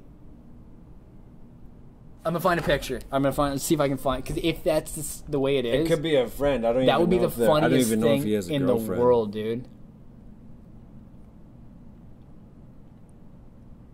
I'm pretty sure she's out in Saskatchewan. Yeah, she was in Vegas. It's okay. Scroll through and see if any of that catches your eye, or like you see your brother's car. Shelby Craxton. I know she's all into that kind of stuff. That would literally be the funniest thing in the world. Well, if she's out there, she knows my brother. And she's really into the drifting scene and everything, so it's... Oh, yeah, because they pretty much... My brother and... it's a small community, really. Like, yeah, they pretty much run the province, I guess. No matter how international it is, it's a small group, really. Yeah. Oh, that'd be too funny. And she just got back from Vegas? I think she was down somewhere. I saw her, she was like... sending pictures of her on a plane. Because there was like a bunch of them. They were but somewhere. They drove down. Oh, really? Okay, maybe it's not her then. But if she's in Saskatchewan, yeah, he knows her. That or Alberta, I can't remember. I've never actually met this girl. We have a bunch of mutual friends, and we talk car shit sometimes.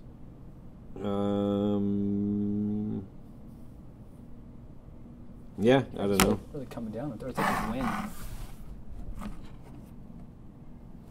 I don't see rain, but I hear lots of rain. Yeah, it's been windy. Weird. How long have we been going so far?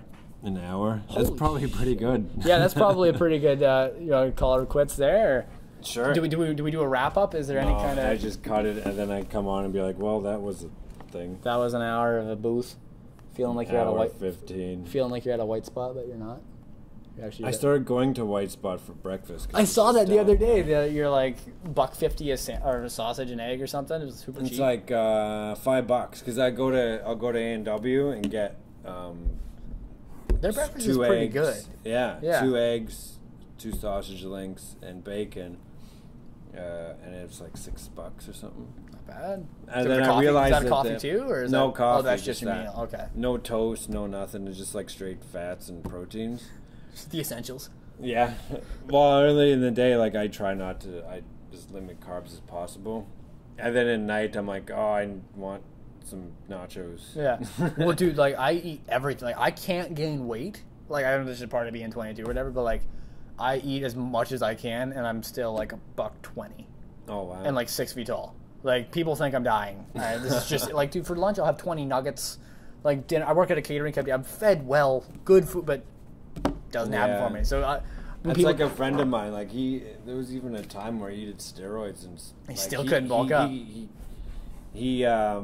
bulked a bit, but he just got really full and like hard. But that was it's just not in some people, I guess. Like I read somewhere it's like a gene thing or something. I think he had to. He wasn't eating as much. He could have probably gained a lot more weight. There's a guy at the gym that I go to. And he's got this small frame, and you could tell, like, that's just how he is. He's on a lot of juice, and you could tell when he's off, because there's, like, a big difference. It just instantly drops off. What's funny, like, a bunch of my... It's like, it looks weird, because it's like the amount of muscle that he has is like not on right such a for small his frame. Yeah. Well, a bunch of my buddies back in high school were like total like football player, gym rat guys, right? So there was a while where they're like, "You're coming with us. You're doing." Like, I was like, "Okay, sure. Like, I'm down. Whatever. I'm comfortable being this tiny, but whatever. I'm down, right?" So they're like, "Eat this, drink this." Like, it was all like not roid stuff, but it was like every protein powder and like creatine, all the and weight like gainers, everything, right? Junk. I gained like 20 pounds in a month. Yeah. And then I got so sick that I lost like 25 pounds in 2 weeks. Yeah. Like, I literally, my body just shut down. So I was like, okay, clearly this is not for me. Because a lot of that stuff is just junk. Well, that's it. Like, Like, a lot of it's like water weight, I guess you put on, you just get bloated or something. But I could try nothing else. That was going for broke. I can't do it. Yeah. So it's like I'm a pretty healthy dude. I just don't gain weight. So like, is what it is, right? Maybe one day. Oh, that's what I'm told. It's going to catch up. Yeah. I believe it when people tell me that, so just enjoy it while I can, right? Mm-hmm. Oh, you were saying was fun. You were saying earlier you were trying to pitch them something for the Bulgaria show, doing some behind the scenes stuff or something, or? No, just a different way of doing the show. Like, oh, you want to film the actual like? Yeah. Oh, sick. Like but I don't know how to do it. I saw an Anthema did one there. Yeah. And it looked really I've heard a few good. bands do this. Like, this is a venue Yeah, that's really good Catatonia's for. done it. I think Opeth has done it. But I watched an Anthema at that Plovdiv. Yeah, the ancient thing. theater. Yeah. Yeah, and it looks really good. I gotta check that because I'm going. Like, I already bought my tickets. Like, I'm going. Yeah. I gotta check that out then. So I haven't seen any of that stuff. Yeah, just watch the Anthema. It's on YouTube, I think. Oh, that's Anthema at the. And the Plovdiv, ancient Roman theater, whatever it is. Yeah. Yeah. That'd be a sweet gig to get to shoot the whole thing. Yeah. I don't know who he has usually do it. His name's Paul Green. He did the Royal Albert. I know whoever did. It's clearly you can see it. I don't know if I can see it because I'm in total attention to detail. There's a difference between like the new stuff and then like the Buy a Thread stuff. Like Buy a Thread was in like 720p. Like I don't think it even came out in any and HD super format. grainy and just. It was like thrown. It was cool. It had a vibe to it. But all of it, like when I saw the Retinal Circus, I was like, okay, that budget went up. Like that's a whole nother. And now there was a whole budget to actually even have cameras in there and film it. Really? And then I know because it's a prestigious venue, so they're like, okay, well, you want to film this too? Okay, well, here's another extra like. That's for the Royal Albert Hall one. I believe that, dude. That was an insane. Just to have cameras in there and film a DVD. It's too fun for the Royal Albert show. I got the way that happened. I ended up going there was the most random thing ever. 2 weeks before the show, like it got announced, and I was like, "Oh, that'd be really cool to go." There's no way I can afford it. I'm not going, right? So then, sells out right away. I didn't even try to buy tickets. I was like, "It's in London, for fuck's sake, so I'm not going." And then 2 weeks before the show, my buddy Dave, the Australian guy, was like, "Oh, I got an extra ticket," and I was like, "Any chance you got 2 extra tickets?" And he's like, "Yeah." I'm like, "Me and my girlfriend are gonna go." I didn't even tell her. I picked her up from work. I was like, "Okay, try to get these days off work." She's like, "Why?" I'm like, "Just try to get these days off work, damn it." She's like, "Okay." So I pick her up. I'm like, "We're gonna go to Paris, honey." She's like, "What?" I'm like, yeah, we're gonna go to Paris. She's like, "Okay." I'm like, "But first, we're gonna go to London." She's like, "Is it for the Devin?" Like, it's for the Devin show. I bought tickets because I bought the concert tickets for like £20. Like he sold them for face value. Oh yeah. But they were like nosebleeds. They were top row back, like. So you saw like backs of heads type. No, like he was like tiny and in front of me. Like it's a massive. I had like the worst seats in the house in the farthest back place. Oh, okay, not up on the sides there. No, like I was back. I was literally probably about as far away from the show as I could have been. It was still awesome though, obviously. Yeah. But he did the show in 2 halves. I don't know if you've seen it. There was like the Ziltoid half and the By Request half, and there's a big intermission. So between it, it didn't seem sold out. So I'm up top. I'm in, the Ziltoid part was awesome. And the intermission comes, everybody goes walk around. I'm like, fuck that, I'm getting down there. So like there was ushers at every single row, right? And they had a big countdown going on the screen, like 15 minutes going down. So everyone's walking around like, "Oh, do you mind if I cut in there just to see where the time's at?" He's like, "Yeah, sure." So I duck in, look, it's like 7 minutes left over there, and do scout. I'm like, "There's no usher over there." Back out. I'm like, "Oh, thanks, man." Me and the run over. So for the next half of the set, dude, I was right behind one of the cameras. I guess they couldn't sell the seats because it was a view blocked thing. Sure. Did that. Best seat in the house. It was awesome. Like not on the floor, but no. I was like as if I'd be front row of not on the floor. I was like stage corner, like literally. Whenever you see a stage left camera, that was my head. Like I was like next to that dude. Was it? It was pretty sweet. Was that like not the ones in the pit because there was some? No. It was like there was There were some guys from probably halfway back the arena. And they're on sticks. Yeah, they were like zoomed in. Yeah. They were like tripoded guys just following. I think they were mainly following like Beav and Dev on my side or whatever. But yeah, that was my point of view for the whole show. I mean, a few little clips I spotted my head like way down there. But it was like my 20-pound tickets ended up being like amazing. Yeah. It's kind of cool. Did you actually call it quits there? Or is that one still going? No, it's still going. Oh, it's still running. What's the record on one of these so far? I don't know, this one. I think I did like an hour and a half. I tend to blab a lot, dude. Or Sorry. something. Can't help it. Yeah. No, it was cool. I was actually there. Oh, were you actually? Yeah. No way, dude. I was backstage after that one too. Oh yeah. Yeah, Jean is I met Jean at the Buy a Thread thing over in London. You might have seen me then. 'Cause probably. I was running around in a leotard and with the poozer on. Were you one of the poozers? Oh, dude, I almost guarantee I saw it because like I was full. I remember there was two of us. There was two poozers yeah, backstage, and everybody was like, yeah, I was afterwards. They're like, put the poozers back on. I'm like, oh fuck. So then, best suits ever. and I was still wearing my leotard. Were you actually? I probably saw you then, dude. This is funny. Me and I met Jean in the Buy a Thread show. And Jean's at the Llama Quaid out here, so I see anytime I'm out here, I try to swing by there and see Jean. He's not annoyed by me for some reason. But awesome dude, I get along with him really well. So when I went to London for the Ziltoid one, I didn't know Jean was going to be there, right? And all of a sudden he came out to play Heatwave with the guys. I was like, no way, it's fucking Jean. Yeah. That's awesome. So as soon as they got off stage, I was like, screw it, I'm paying for the data. So I'm texting Jean. I'm like, dude, you're here. That's awesome. He's like, where are you? Where are you? I'll get you backstage. So all of a sudden I was backstage with everybody. How did you get back there? Jean was just like, hey, they're with me. It was me, my girlfriend, and my buddy. I tried to get some friends back because I had some friends that moved out to London. Yeah. And I got them tickets to the show, but then I was like, I'm going to get you backstage after. And it just wasn't. I couldn't get them. Jean They're like, posted, no, you need, yeah. Well, at first they were like that, and I was like, oh, Did you go back around the venue? Yeah, like I was backdoor. Jean just kind of came out the exit and was like, there's three of you. I'm like, yeah, there's three of me. Sorry, it's not just me. He's like, no, you're fine. And then we got, dude, like I was having beers with, that was one of the coolest. And you just said, yeah, they're with me? Yeah, he was just following, oh, they're with me. And it was the coolest thing I ever. did that exact same thing. You tried it? Yeah, and they were like... Jean was on stage, though. He played one song on stage, so maybe they thought he was like... I was on stage, but maybe if I went... You should have gone out in the outfit. Then they would have been like, yeah, let the poozer have everybody. At the end, when they did Universal Flame... Oh, you were on that one, too? We ran out there and... Oh, everybody was on Flame. We were up on the high-rise with... Were you like top level or the two side? We were the top ones by the... We went up with Dominique, the princess. I remember backstage, I was hanging out with her when she was taking off her makeup. At the end of the night. It's like such a surreal thing. Yeah. But I walked around there because like some of them do remember me from the. And I still talk to like Ryan and Beav online fairly often actually. So a little part of me was just kind of like, hey, you remember who I am? Hey, you remember who I am? And Beav was like, yeah, you're Rick. I was like, what the fuck? I was like, if anybody did not have a good memory, I think you might be Beav. But like that was so cool. And then I felt bad too because like Dev was pretty like frazzled of this crazy experience he just had.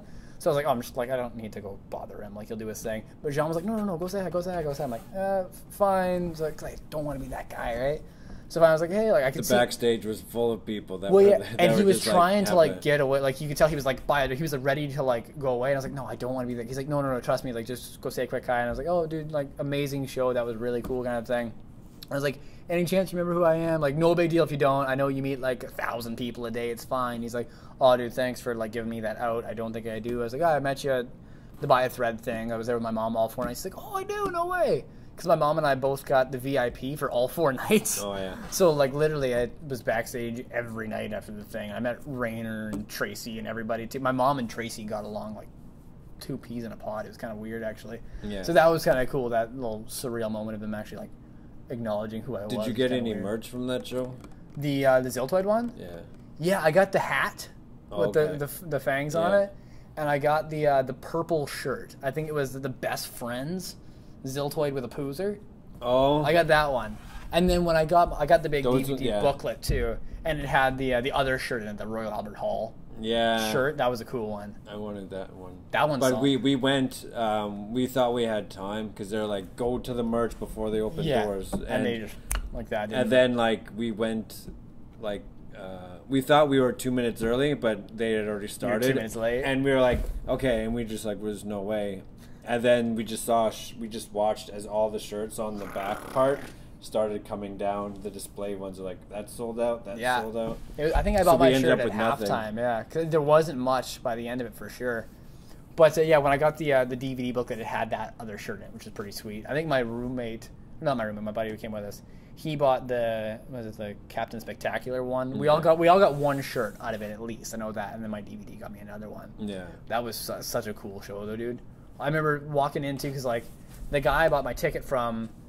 I bought it from him that day. Like, it was sold to me, I think, but I was picking it up when he picked up a will call kind of thing. Yeah. So I'm wandering the venue trying to find him, and no one's got their cells on because no one can afford the data on the other side of the planet, right? And that was the moment where I was like, holy crap, I recognize, like, tons of these people. These are the same guys that are here. And they're not locals to London. They're Cody from New York and, like, Aoife from Ireland and all these random people. There was a girl from Japan that I knew. Like Toshi? Yeah. The one girl from Japan, yeah. I guess she was here. Was she out in Vancouver? Because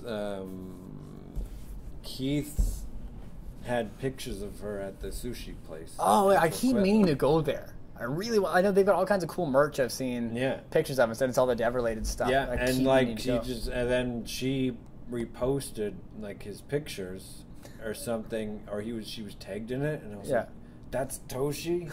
She was here? That's too funny. And I guess she's like, doesn't know English very well. No, she's a very timid person too. Like, I met her once very briefly. And yeah, like, there used to be the whole Devin Townsend forum. That was a big thing, the Heavy Debbie forum. It seems like it's just dead now. Like, I think the servers shut down and everything. But there was probably like a 30-person strong group on there that was a very tight clique almost. So I remember when they announced by a thread, there was a thread on there that was like, hey, we're all going to go for dinner this night in London kind of thing. So that was such a weird, cool vibe. And I'm hoping that happens again this September here in Plovdiv. What country is that? I can't remember. I think Bulgaria. Pretty sure it's Bulgaria. I was considering going, and then I found, like, I love London. I'll take any excuse to go to London. I love it there. Apparently to fly from London to Bulgaria is like $100. Oh, wow. Yeah, like, once you're there, I mean, we take for granted how small Europe is, right? Because like we drive an hour to get to Vancouver, and that's normal. They go with like 8 languages in an hour. But I guess it's so small that it's just so cheap.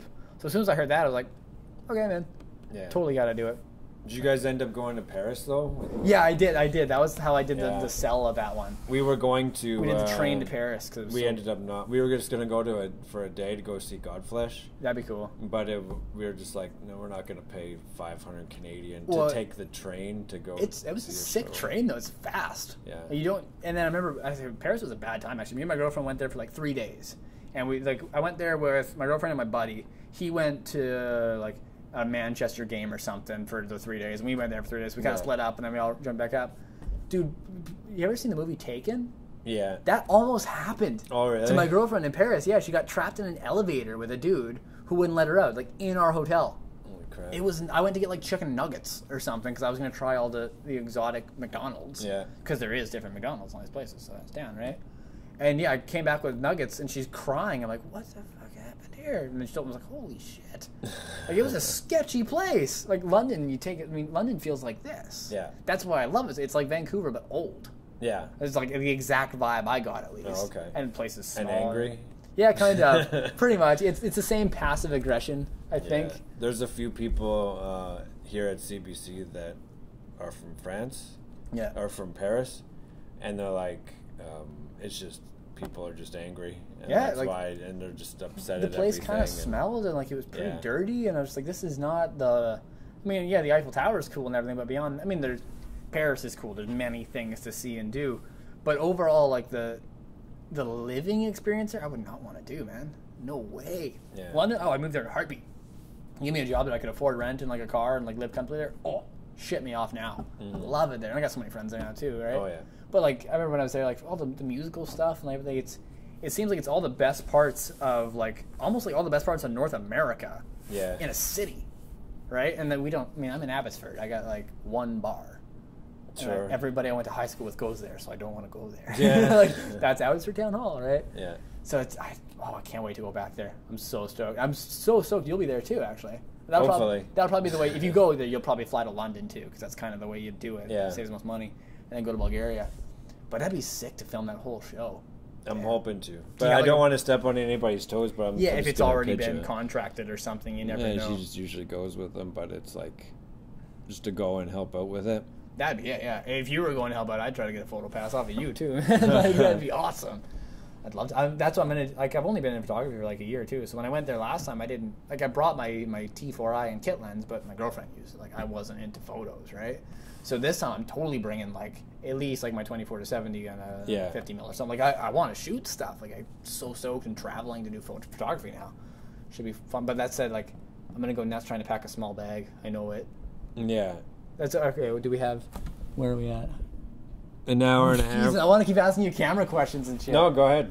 How would you pack a travel bag for doing something like that? Like not shooting the show professionally. If you were just going to Bulgaria for a concert, knowing there's going to be some cool stuff there you want to take pictures of, what would you pack lens-wise? Just by myself? Yeah, if you were just like let's say you're in my boat. You're going to see a show, but you know while you're there it's an ancient city and you're going to want to take some sweet pictures.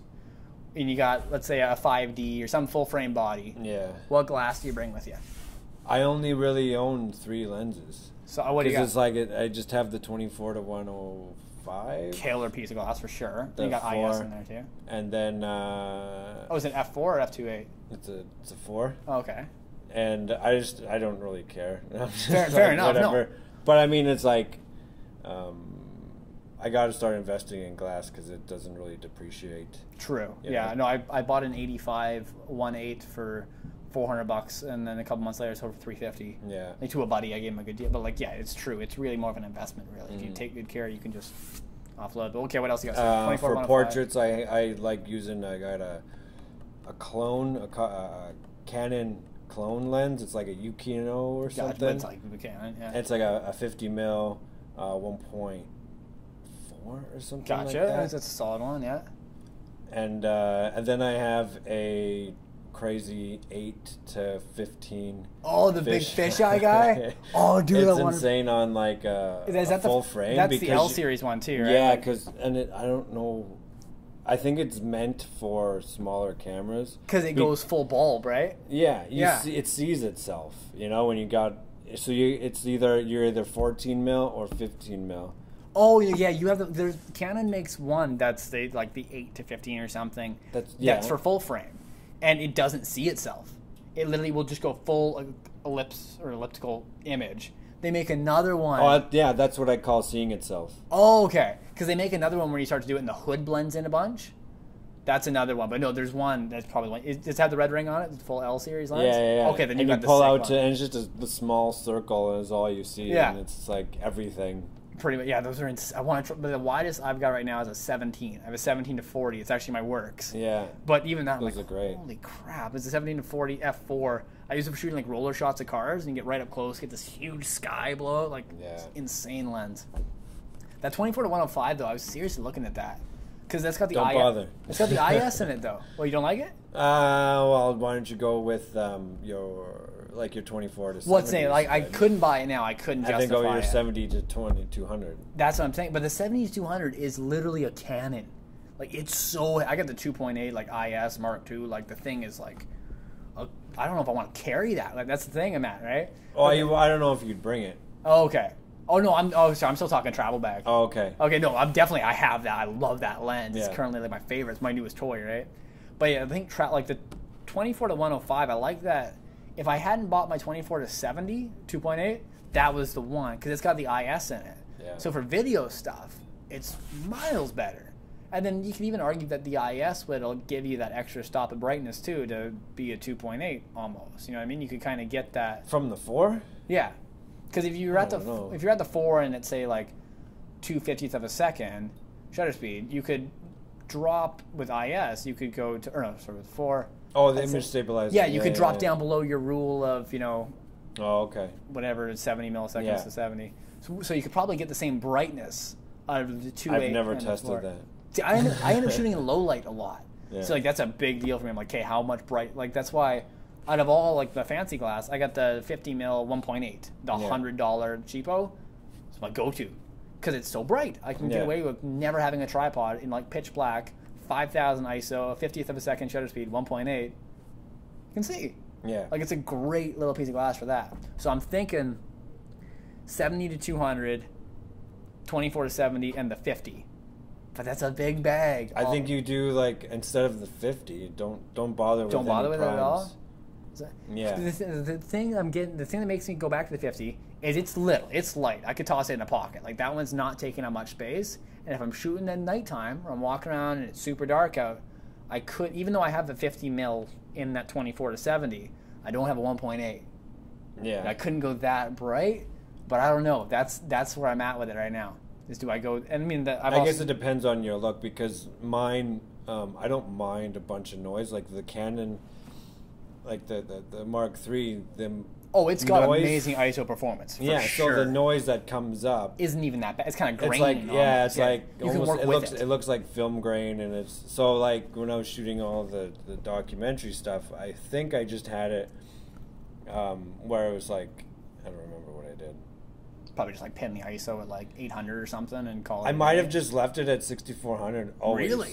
I think that's what I did. Is that what you shot with a 5D Mark III? Is that your? Yeah. Oh, that's my go-to too.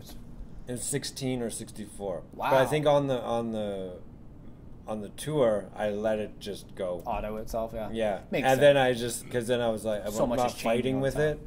it as much. Yeah. And if it would grain out, it's like, okay, that's fine. I'm not gonna. You had to do it. I'm not coloring it after. It's just, it is what it is. Yeah, those were kind of quick vlog style things. The production of those things was still really good though. Like I really dug those. Is there plans to do some more of that? I know there was the brings them to Europe. Oh yeah, there was that sort of thing, but it just was too costly or what? Or is it? Yeah, makes sense. I mean, it was just the cost and like the value of it. Were they hoping to kind of bring in some ad revenue from the videos too? Is that hoping to be a thing? Maybe, but I think that was kind of like a cause for contention, because my idea of success for it was I thought it would have a lot more social impact, like bring more people to the YouTube channel, and it did. Yeah. I think it brought like 20,000. I was saying not a lot of people were active on that channel, really. Like he didn't do much on it. Yeah, because I think it was like 40,000, and then now it's like 63,000. It blew up pretty good in that time you were doing it. But sure. I was like, no, it's going to be bigger than that. Yeah, hundreds of thousands. It's going to be like this. Millions. Yeah. Yeah, and then like I think the views on it was maybe like 30,000, between 20 and 30,000 each per episode kind of thing. Yeah. I think it was just to bring more people to it. Like they don't know who he is, but then it was it was you're catering to. You're just playing to Devin fans, which is I guess you're not expanding it too much. That's the thing I'm impressed with, is the fact that he's carved out like a niche almost in this. Like no bands are making any money anymore. Yet he's done like Casualties Are Cool and like these weird projects that I dig. I totally do. And I guess it's kind of weird that I think that I like him so much that I don't think other people would, which is odd. But everyone seems to be kind of on board that it's gaining some serious traction as of late. It's pretty. I know I've read all kinds of things lately where he's talking about doing this crazy symphony and stopping doing DTP stuff or whatever's going on next. But you never know, and that's kind of the fun of it, right? Just always stay tuned for the next episode of the records. What's going to be next, right? Yeah. I'm pretty stoked on hearing what. Apparently, I thought he was doing the symphony thing, but then when I signed up for the Creative Academy thing, they're like, "Oh, he's doing a new DTP record, and that's going to be part of the course." Yeah. Yeah, I was like, "Hey, can you announce that?" Like, that just seems like a weird way to have it leak out. That's what he said? Well, that's what it's been. It's written down in part of the course structure. Like in the lectures, it said flat out. Like I don't think he said it out of his mouth, but he has another guy he does lectures with. His name's like Frank, I think. And he's like, yeah, part of this will be Devin in the studio writing and recording the new DTP album, and you guys will be kind of the fly on the wall and seeing it from demo to kind of done. I'm like, say what now? Like, interesting. Yeah, I don't know, maybe he's misspeaking and he's talking about the Moth, or he's just talking about Devin demos. I think, or how, from my understanding, like... I was kind of assuming they were kind of going on pause in a bit. Was kind of the vibe that he's been giving off in interviews and stuff. He was kind of like, yeah, we're going to do this all, and it'll do... I think it changes every day. That's it. I didn't really think so, because like I remember after, I think it was after Buy a Thread, he's like, oh, I'm taking a break. And then like Epicloud came out and Casualties came out. And then after Retinal, I'm taking a break. And then the Royal Albert Hall, like the breaks seem to not really exist or last more than like a week maybe. So I don't know if you just can't take it for face value sometimes, but... It's hard to say. Fair enough. It's a lot going on, like I said, I'm sure. A lot of pressure on him to keep producing, so... Yeah. Cool. I'm stoked for whatever comes next, so... Should we actually call it a quits there before we go on? I'm down. I gotta go eat something. I'll keep rambling, but we should probably at some point We're at an hour 45. Jeez. It's fine.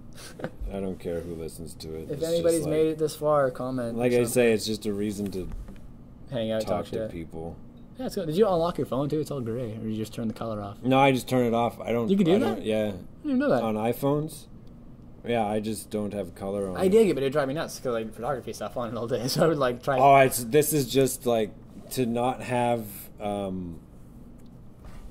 Capitals beat the Leafs 2-1 in overtime. Oh, that's pretty tight. Leafs are out. There's only the Oilers and Ottawa left. Really? I'm not a big hockey guy, but I have been keeping up with that a bit. I'm gonna keep track in the playoffs. That's kind of where I'm at too. Like usually, I keep track in the playoffs if the Canucks are in because the whole town goes nuts. Yeah. That's about it. I don't care. It's like I'll pick a couple teams. Well, this year I'm like, okay, I've been watching the Oilers all season, so. So you're a little more invested in them, kind of thing. Yeah. Like, but during the season, I just kind of keep tabs. I don't really pay much attention. Just check scores occasionally. Just see who's winning what. See who's doing what. And then playoffs, I'm just like, I'm fully invested. you can't help it. Like, it's such a spectacle. It's so much better hockey. Really? You know? It's like the quality of it's so better. Well, there's pressure on them, I guess, right? Like, it's the playoffs. I'm even like watching the WHL and seeing what's happening because Regina.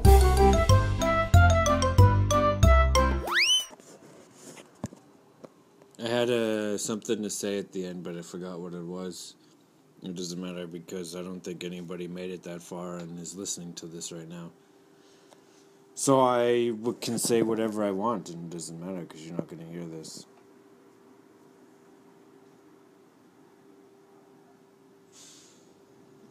Whatever. I'll still do more of these just because I'm starved for attention.